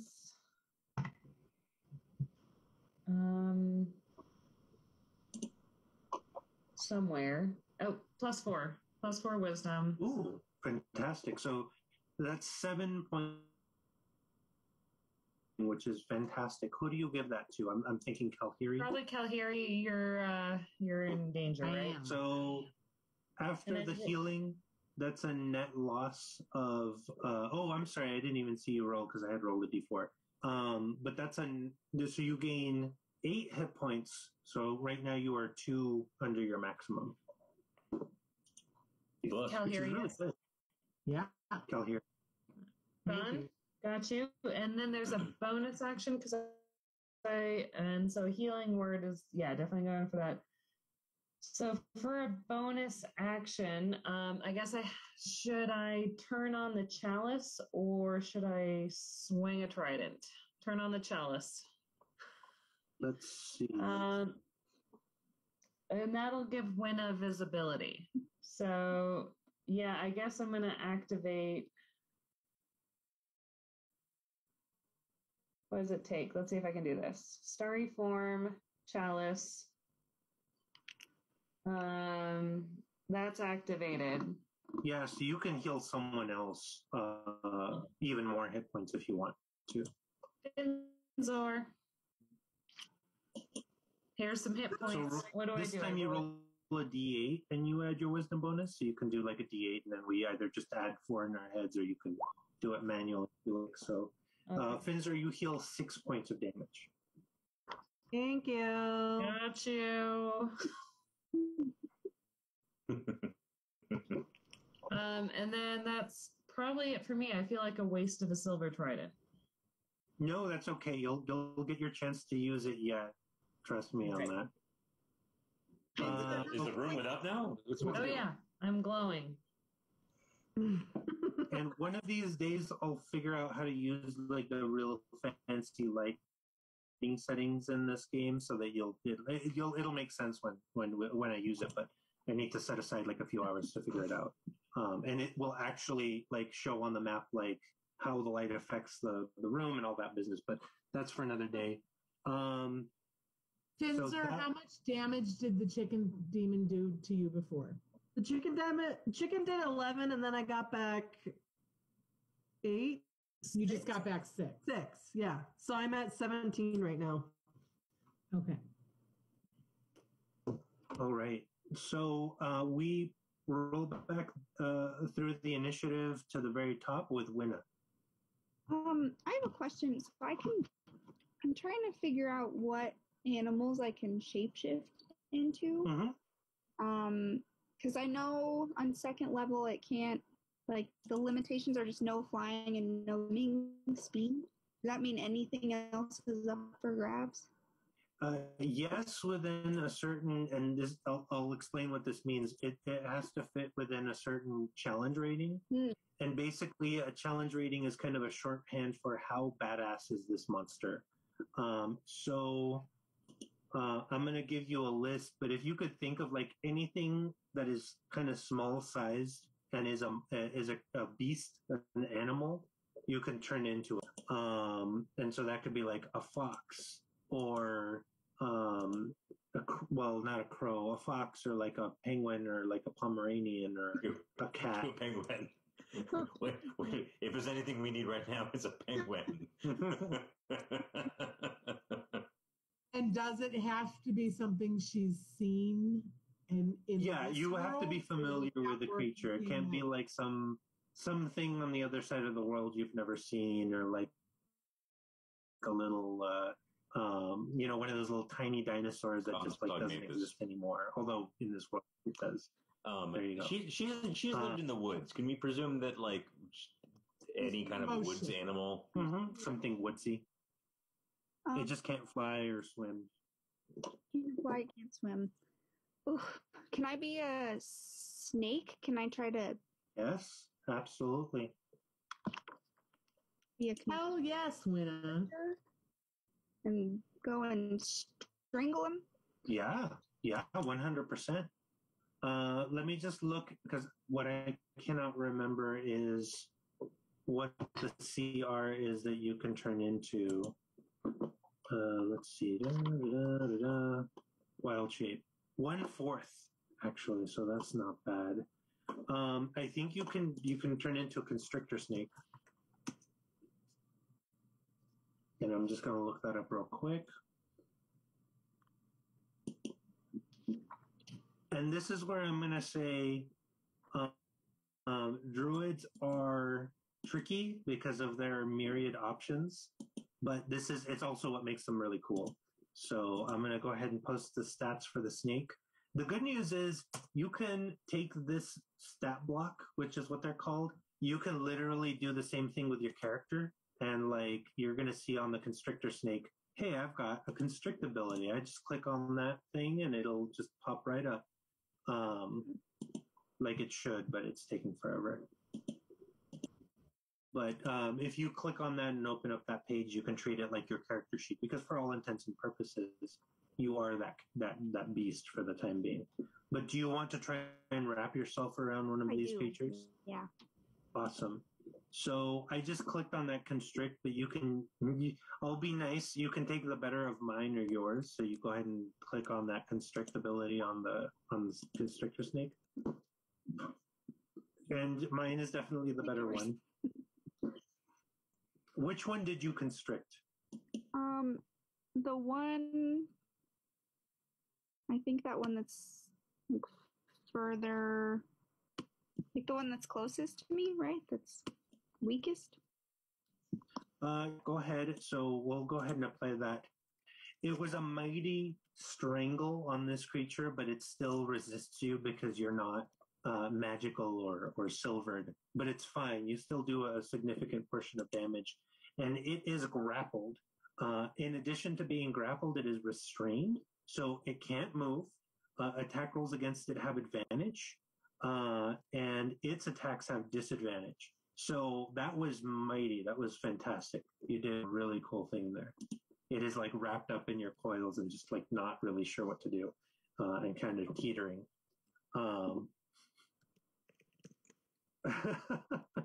So that was. When was that? What's that? No, which one did you grapple? Oh, the one right by Finzer and Duratan. Okay. So that was super synergy time. So Finzer, you can attack with advantage.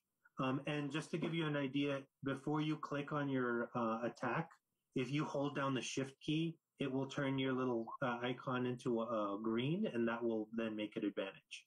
Okay. So, if I swing the warhammer down on this dude's head, am I gonna like put Winna at risk here? No, it should be totally fine. Okay.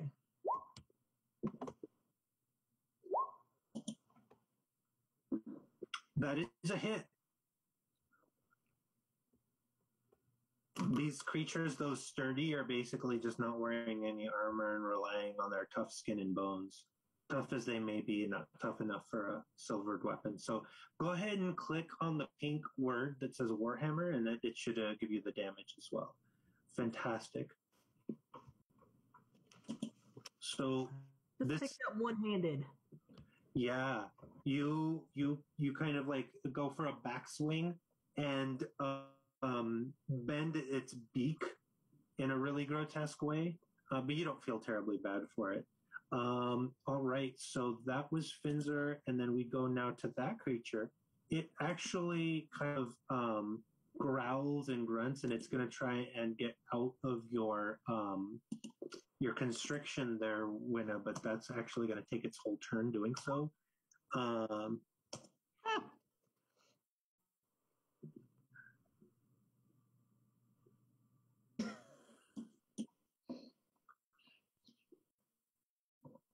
And of course, on my roll 20 is just being, and it does not break free. Your difficulty class is 14, so it struggles and moves, does not get free of your constriction. So you are able to hold it fast and keep it vulnerable for your allies to attack. So then we go to Wolfpack. Are they called something other than chicken demons? Not anymore. Are these called the Lassie? No. The Lassie was a little rat thingy. Pollos hermanos? Los pollos Pollos hermanos. They're those pollos hermanos. Okay. Something delicious is always cooking. That wasn't me. That was Christian, by the way. I don't get credit for that one. Or no, I'm sorry. I put something else. That's ignore that. These things are called shedim.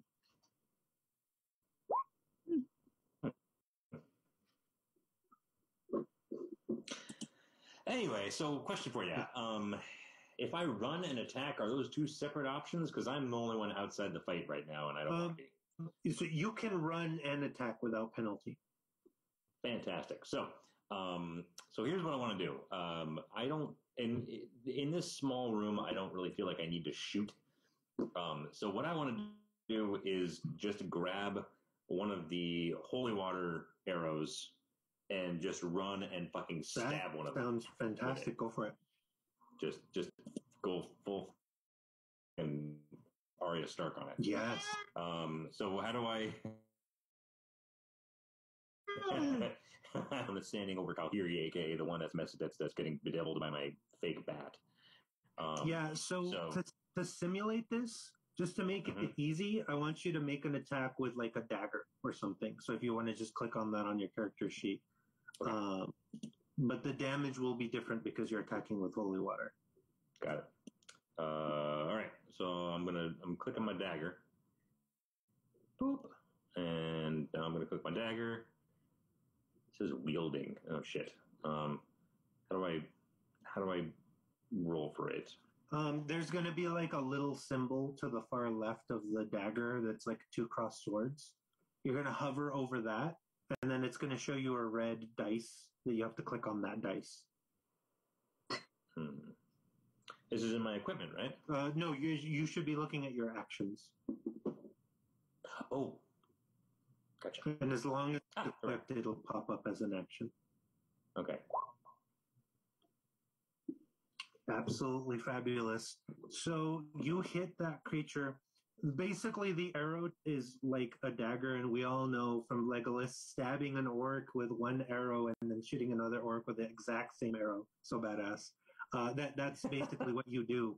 But in addition to that, you deal even more damage because the holy water is completely inimical to this creature. And so you stab it, and then it starts like a fast motion, kind of like a brown recluse bite. It just kind of eats away at its skin, leaving a gaping, massive, gory wound. And so, which you attack this guy down here? I was actually going for the top one. That's The one that was. completely. Yeah, the one that was standing over. Because this one's kind of, as far as I know, that one's kind of bleeding out. So I was going to go for the stronger one. Yeah, so you deal a fantastic amount of damage to that thing, and it is not in good shape. And the first time that anyone has really noticed in this fight, this thing shows fear. Like they were confident and, might I say, cocky. But real cock of the walk. yeah. But now this specific one is kind of like it's just it wants to nope out of there. Wolfpack, anything else you would like to do before I move to the next person?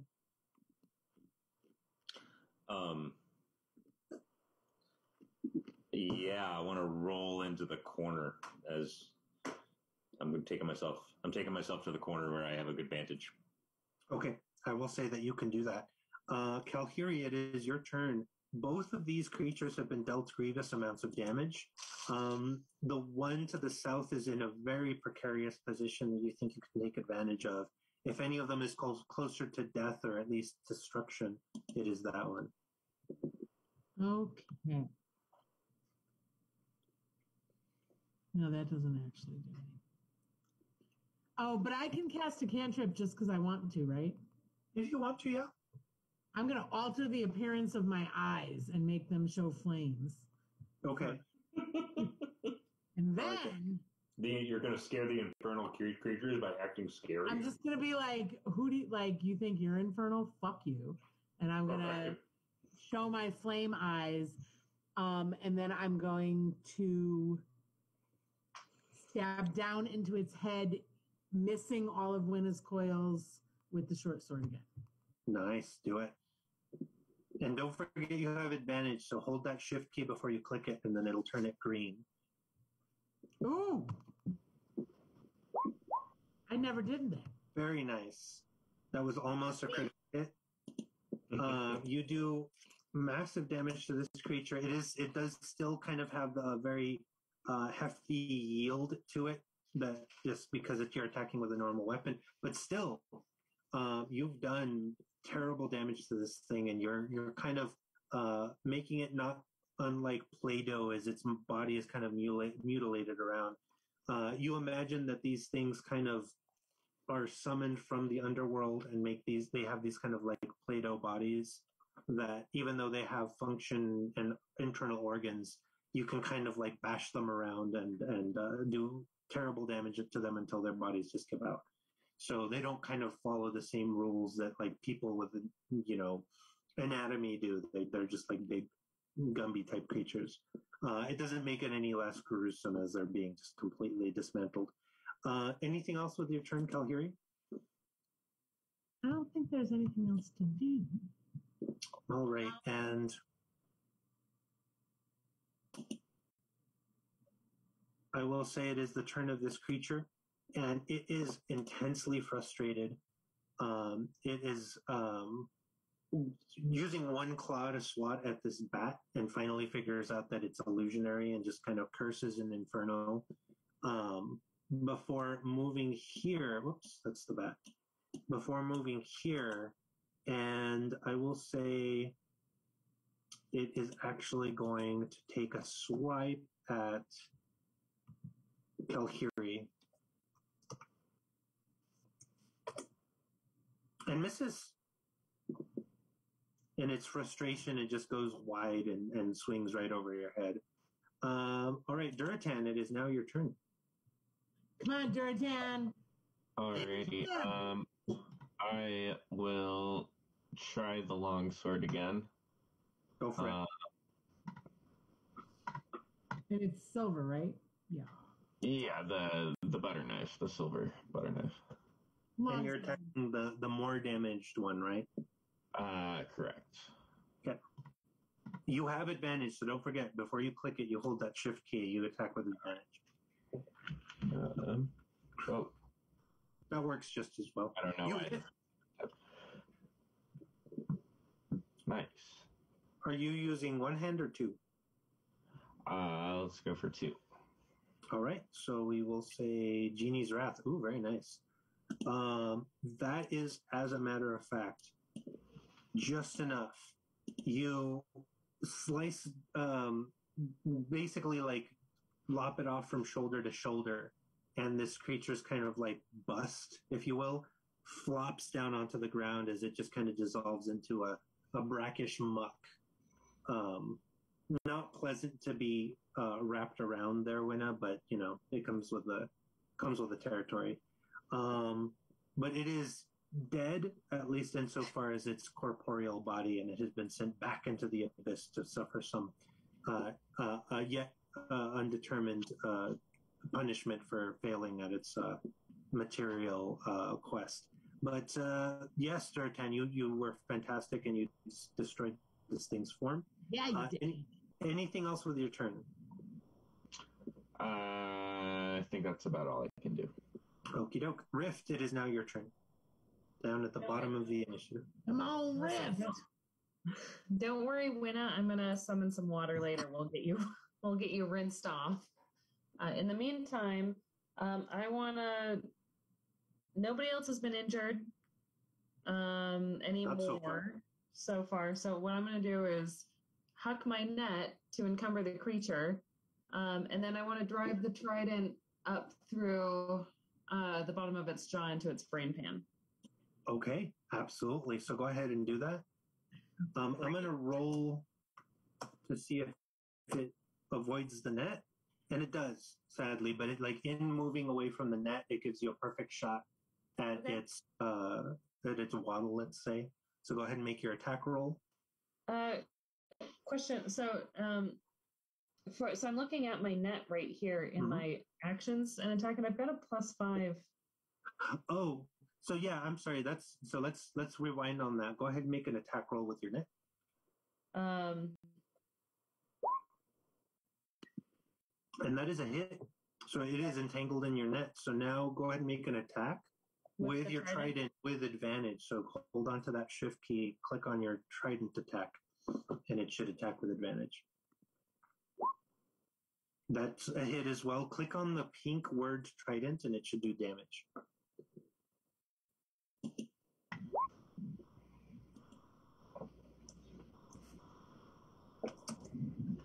All right, and whoops, weird.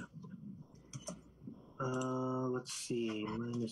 So yeah, you've severed several of its arteries, and it bleeds black blood all down its chest and arms, and it's kind of like speaking through this gurgle of blood in its throat, not really making any sense, but it seems less intimidating, you think, than it tried to be.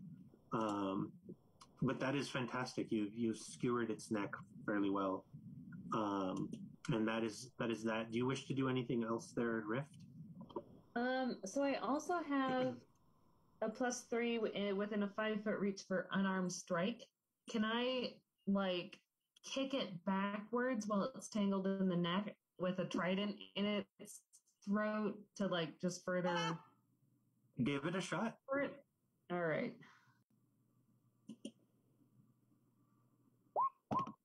That is totally a hit. Go ahead and, well, you can roll, but like your unarmed strike damage, unless you're a monk, is static. So you'll always do 2 damage, but you knock it back with that attack, and just kind of add insult to injury to injury. So yeah, it got knocked back a little bit from that. That was badass. Absolutely. Winna, it is now your turn. You're still a snake. You can decide to wrap this creature up as well and try and mess with it if you wish. How close is this creature to death? It's let's see. Oh, Close to Death. It's in bad shape. It's looking like it's not long for this world. Because I kind of want to bite it, like right where Rift already weakened him. Go for it. Blah. It's gonna be gross, but Like taking a big old bite out of Play-Doh. yeah.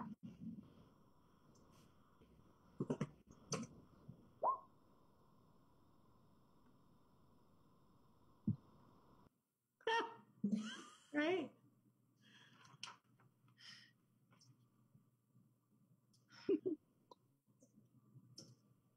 I want you to know I thought you meant Plato the first time. There, but these monsters are but shadows on the wall. Fairly confused. Well, that I'm okay. I was like, I'm not getting the reference. Okay. But you meant Play-Doh like Gumby. Now I understand. Yes. So that was a miss. I'm afraid. And so yeah, you try and bite it, and you do kind of like bite into this kind of clay-like form, and just don't really get any kind of purchase on it, and so you just kind of retract your snake-like mandibles, and no worse for the wear, thankfully. Anything else with your turn, Winna? Nope. Can I, since we're nearing the end, hopefully we're nearing the end, can I turn back into a Winna? Yes, absolutely you can. So you do that. Finzer, it is your turn. This thing has been harried towards the back of the room. You can press the advantage and go make another attack. Absolutely. I like smashing heads. I want to smash the head. Wait, you're not gonna like see if it just needs directions somewhere or hand it a fish? No, we're gonna kill it. We need to see if it needs any shopping done at the market. Or if it Eat some soup. Oh, bring it some. It's just hungry. If it has a thorn in its paw, maybe, or just has a misunderstood past. Maybe it just it never won that pie eating contest and just hasn't been right ever since that day. But anyways, I feel like all creatures from hell have misunderstood pasts. That's how they get there. It was a bad chicken in life. It went to hell. Now it's back, and we're gonna kill it with a spoon. Is that a regular roll? It's done. But yeah, it is a regular attack. It's not with advantage this time. We're trying to make the chicken demon a character. Go ahead and click on the pink word. Fantastic. Two-handed. You turn it into just this grotesque figure. It's like the T-1000 when it had like one too many shots. And just like looks like it's this kind of Picasso-esque,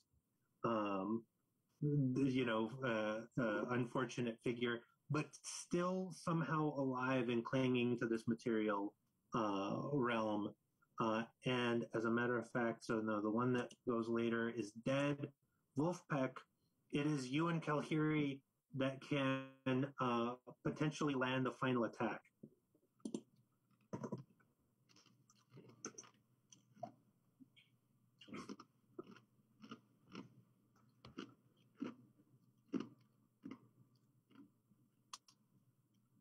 What are you doing, Wolfpack? How close is this? First of all, I can't believe this thing isn't dead yet. Right. It is inches away. Like you think inches away. I just don't know. Here's the thing. I feel like these are the first two chicken monsters of many potential infernal creatures, and don't really want to spend another holy water arrow on them. But nothing else seems to damage them. So I'll share a little secret. When you attack them with regular weapons, they take half damage. That is called a resistance. So you can still damage, and it's close enough that like unless you roll really badly. Yeah, I'm going with my. I think I've got a dagger. Can I just go dagger to the brain, like Yeah, because I don't want to waste an arrow. That might come in handy. I'll For sure. I'll roll for regular dagger.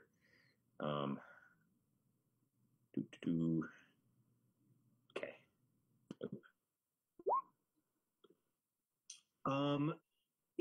Either of those is fine, and you are able to. Oops, sorry, the second one was the one I meant to do. So yeah, no worries. You slay the demon with your knife as you just kind of you leap up and you kind of like stick the dagger in and let your weight drag you down as you separate the creature, and you fillet it fairly effectively, and they're done. And congratulations, you finished your first battle. Yay! If I had thought, I would say, do nothing. It's bleeding out on the floor. Wait for Winna's turn again. With her little... let Winna take care of it? Oh! I'm sorry, we were happy with our victory and I had to ruin it. No, because Winna's turn is so far away.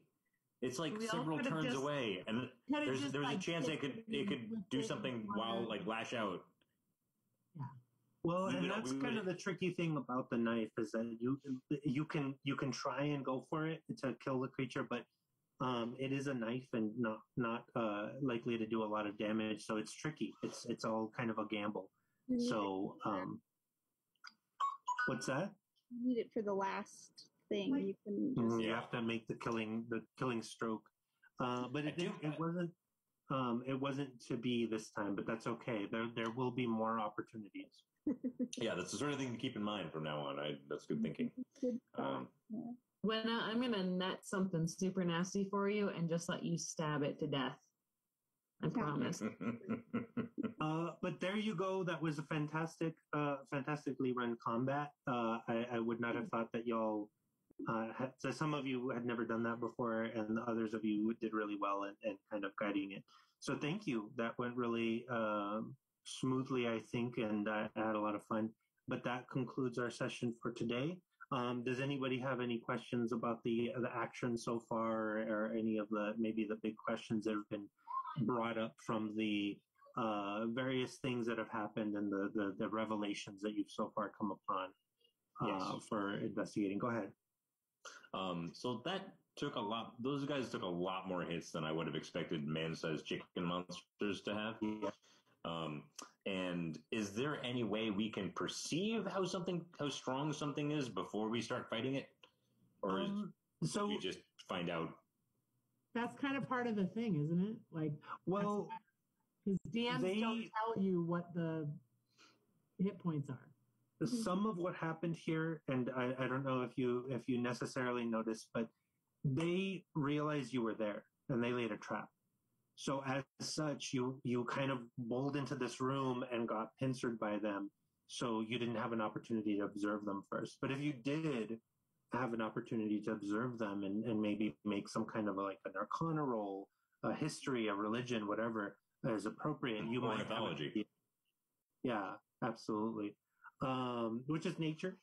But basically, if you get the chance to observe your enemy, you might have an idea like, oh, they're going to be a lot tougher. They're going to take like way more than 2 hits to bring down or what have you. And just, some of it is going to be eyeballing. Some of it is going to be chance. But when the enemy gets to drop on you, it's going to be much harder to kind of figure out, which, by the way, makes it a lot more important to be methodical about going through this dungeon, because the dungeon has as much personality as the monsters within it. Right. And Jen, if you could write that because it's going to be 2 weeks from now in the notes that, while I definitely have been appreciative of Finzor just knocking down all the doors, because I am much more cautious than that.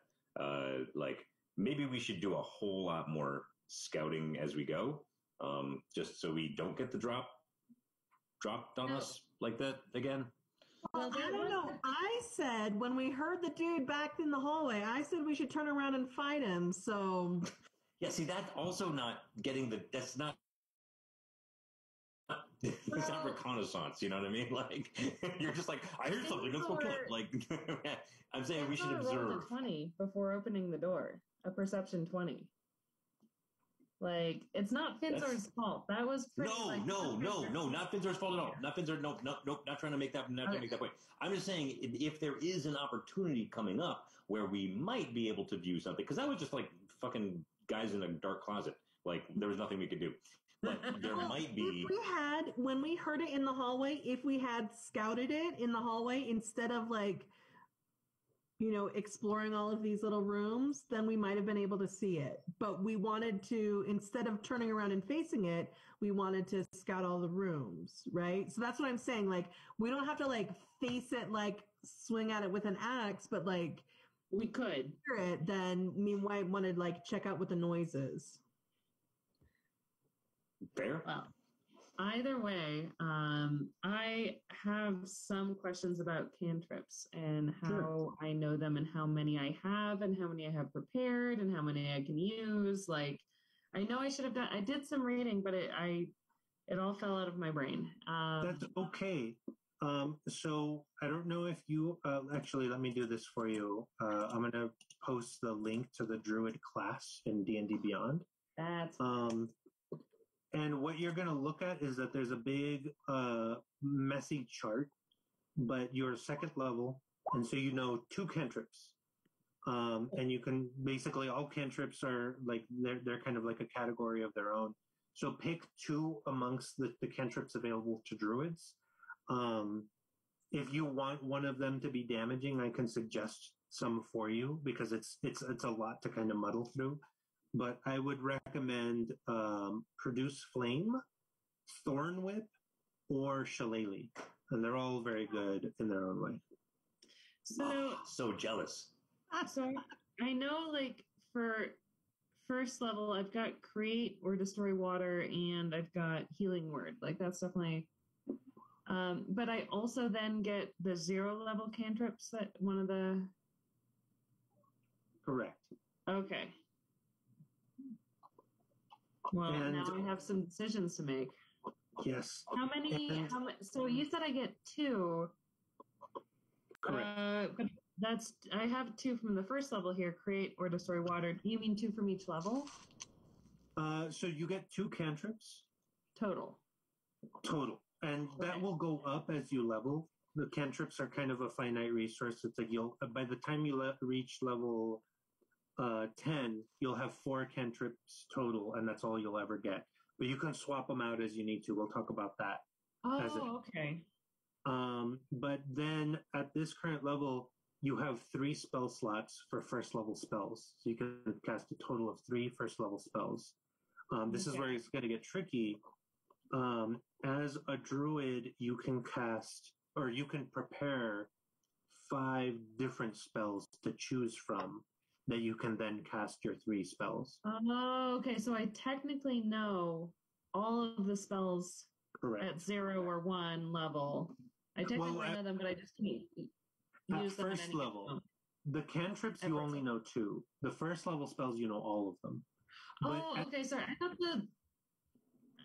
my confusion is I thought cantrips was the label for the entire list. So it is, but it's static. You have to pick 2 cantrips from the list, and those are your cantrips for a really long time. You can swap them out, but the process to do so is kind of protracted. So you have to be careful about which cantrips you pick because you're kind of sort of stuck with them. Okay. I will do some reading. I also need to do that then. Yeah. No. And I apologize. Spellcasting is kind of a big bowl of mixed fruit here, where it's just a lot to dig into. And so, if you want me to coach you through it a little bit more, I'm more than happy to like take time between now and next game, or like at the start of next game, and we can kind of go through it a little bit more. But it is really tricky to just kind of figure out, like, how many can I prepare versus how many can I cast, and which ones are good, and like what are some key decisions to make about that, because you don't like I know that when I first played, I'm like, oh, I kind of picked some real duds here, and I don't want you to feel that way. Okay. But I think we did great in our battle. Yeah, you all kicked some serious butt. Yeah, yeah, that was like a really good use of the diversity of strengths and powers and stuff that we had, like good creativity. I was impressed. Right? I just want to see like Durotan with that big butter knife. Exactly. Right. Exactly. Somehow it's the most weapon-like thing of the weapons of the like cutlery, and yet he's like attack with the longsword, and we're like, yeah, you mean butter knife though, right? Like, yeah, just checking. You're gonna spread some Nutella on him or something. I was gonna say with the clay-like consistency of these things, he was really just spreading these guys across the battlefield. Gross. Nasty. It's pretty gross. Yeah, you all did fantastically. So I was very impressed. So we will be getting together again on April 6th. That sounds about right. I miss you. I know, right? Yeah, there's gonna be a butter knife size hole in my heart next week. I don't know. We can have like a chicken demon texting thread or something. So yes. Yeah, we'll have like a little novella story in the middle that's just done over our, group email. More like brunch and soup kind of story. yes. Everybody needs to make like. Oh, guys, we have to make chicken soup with them. Oh my god. But they say, I'm not a soup and chicken. I'm a demon a chicken. big vat of it to the But I was gonna say your homework for next week or in 2 weeks is to write platonic Valentine cards to Ronaki. Oh.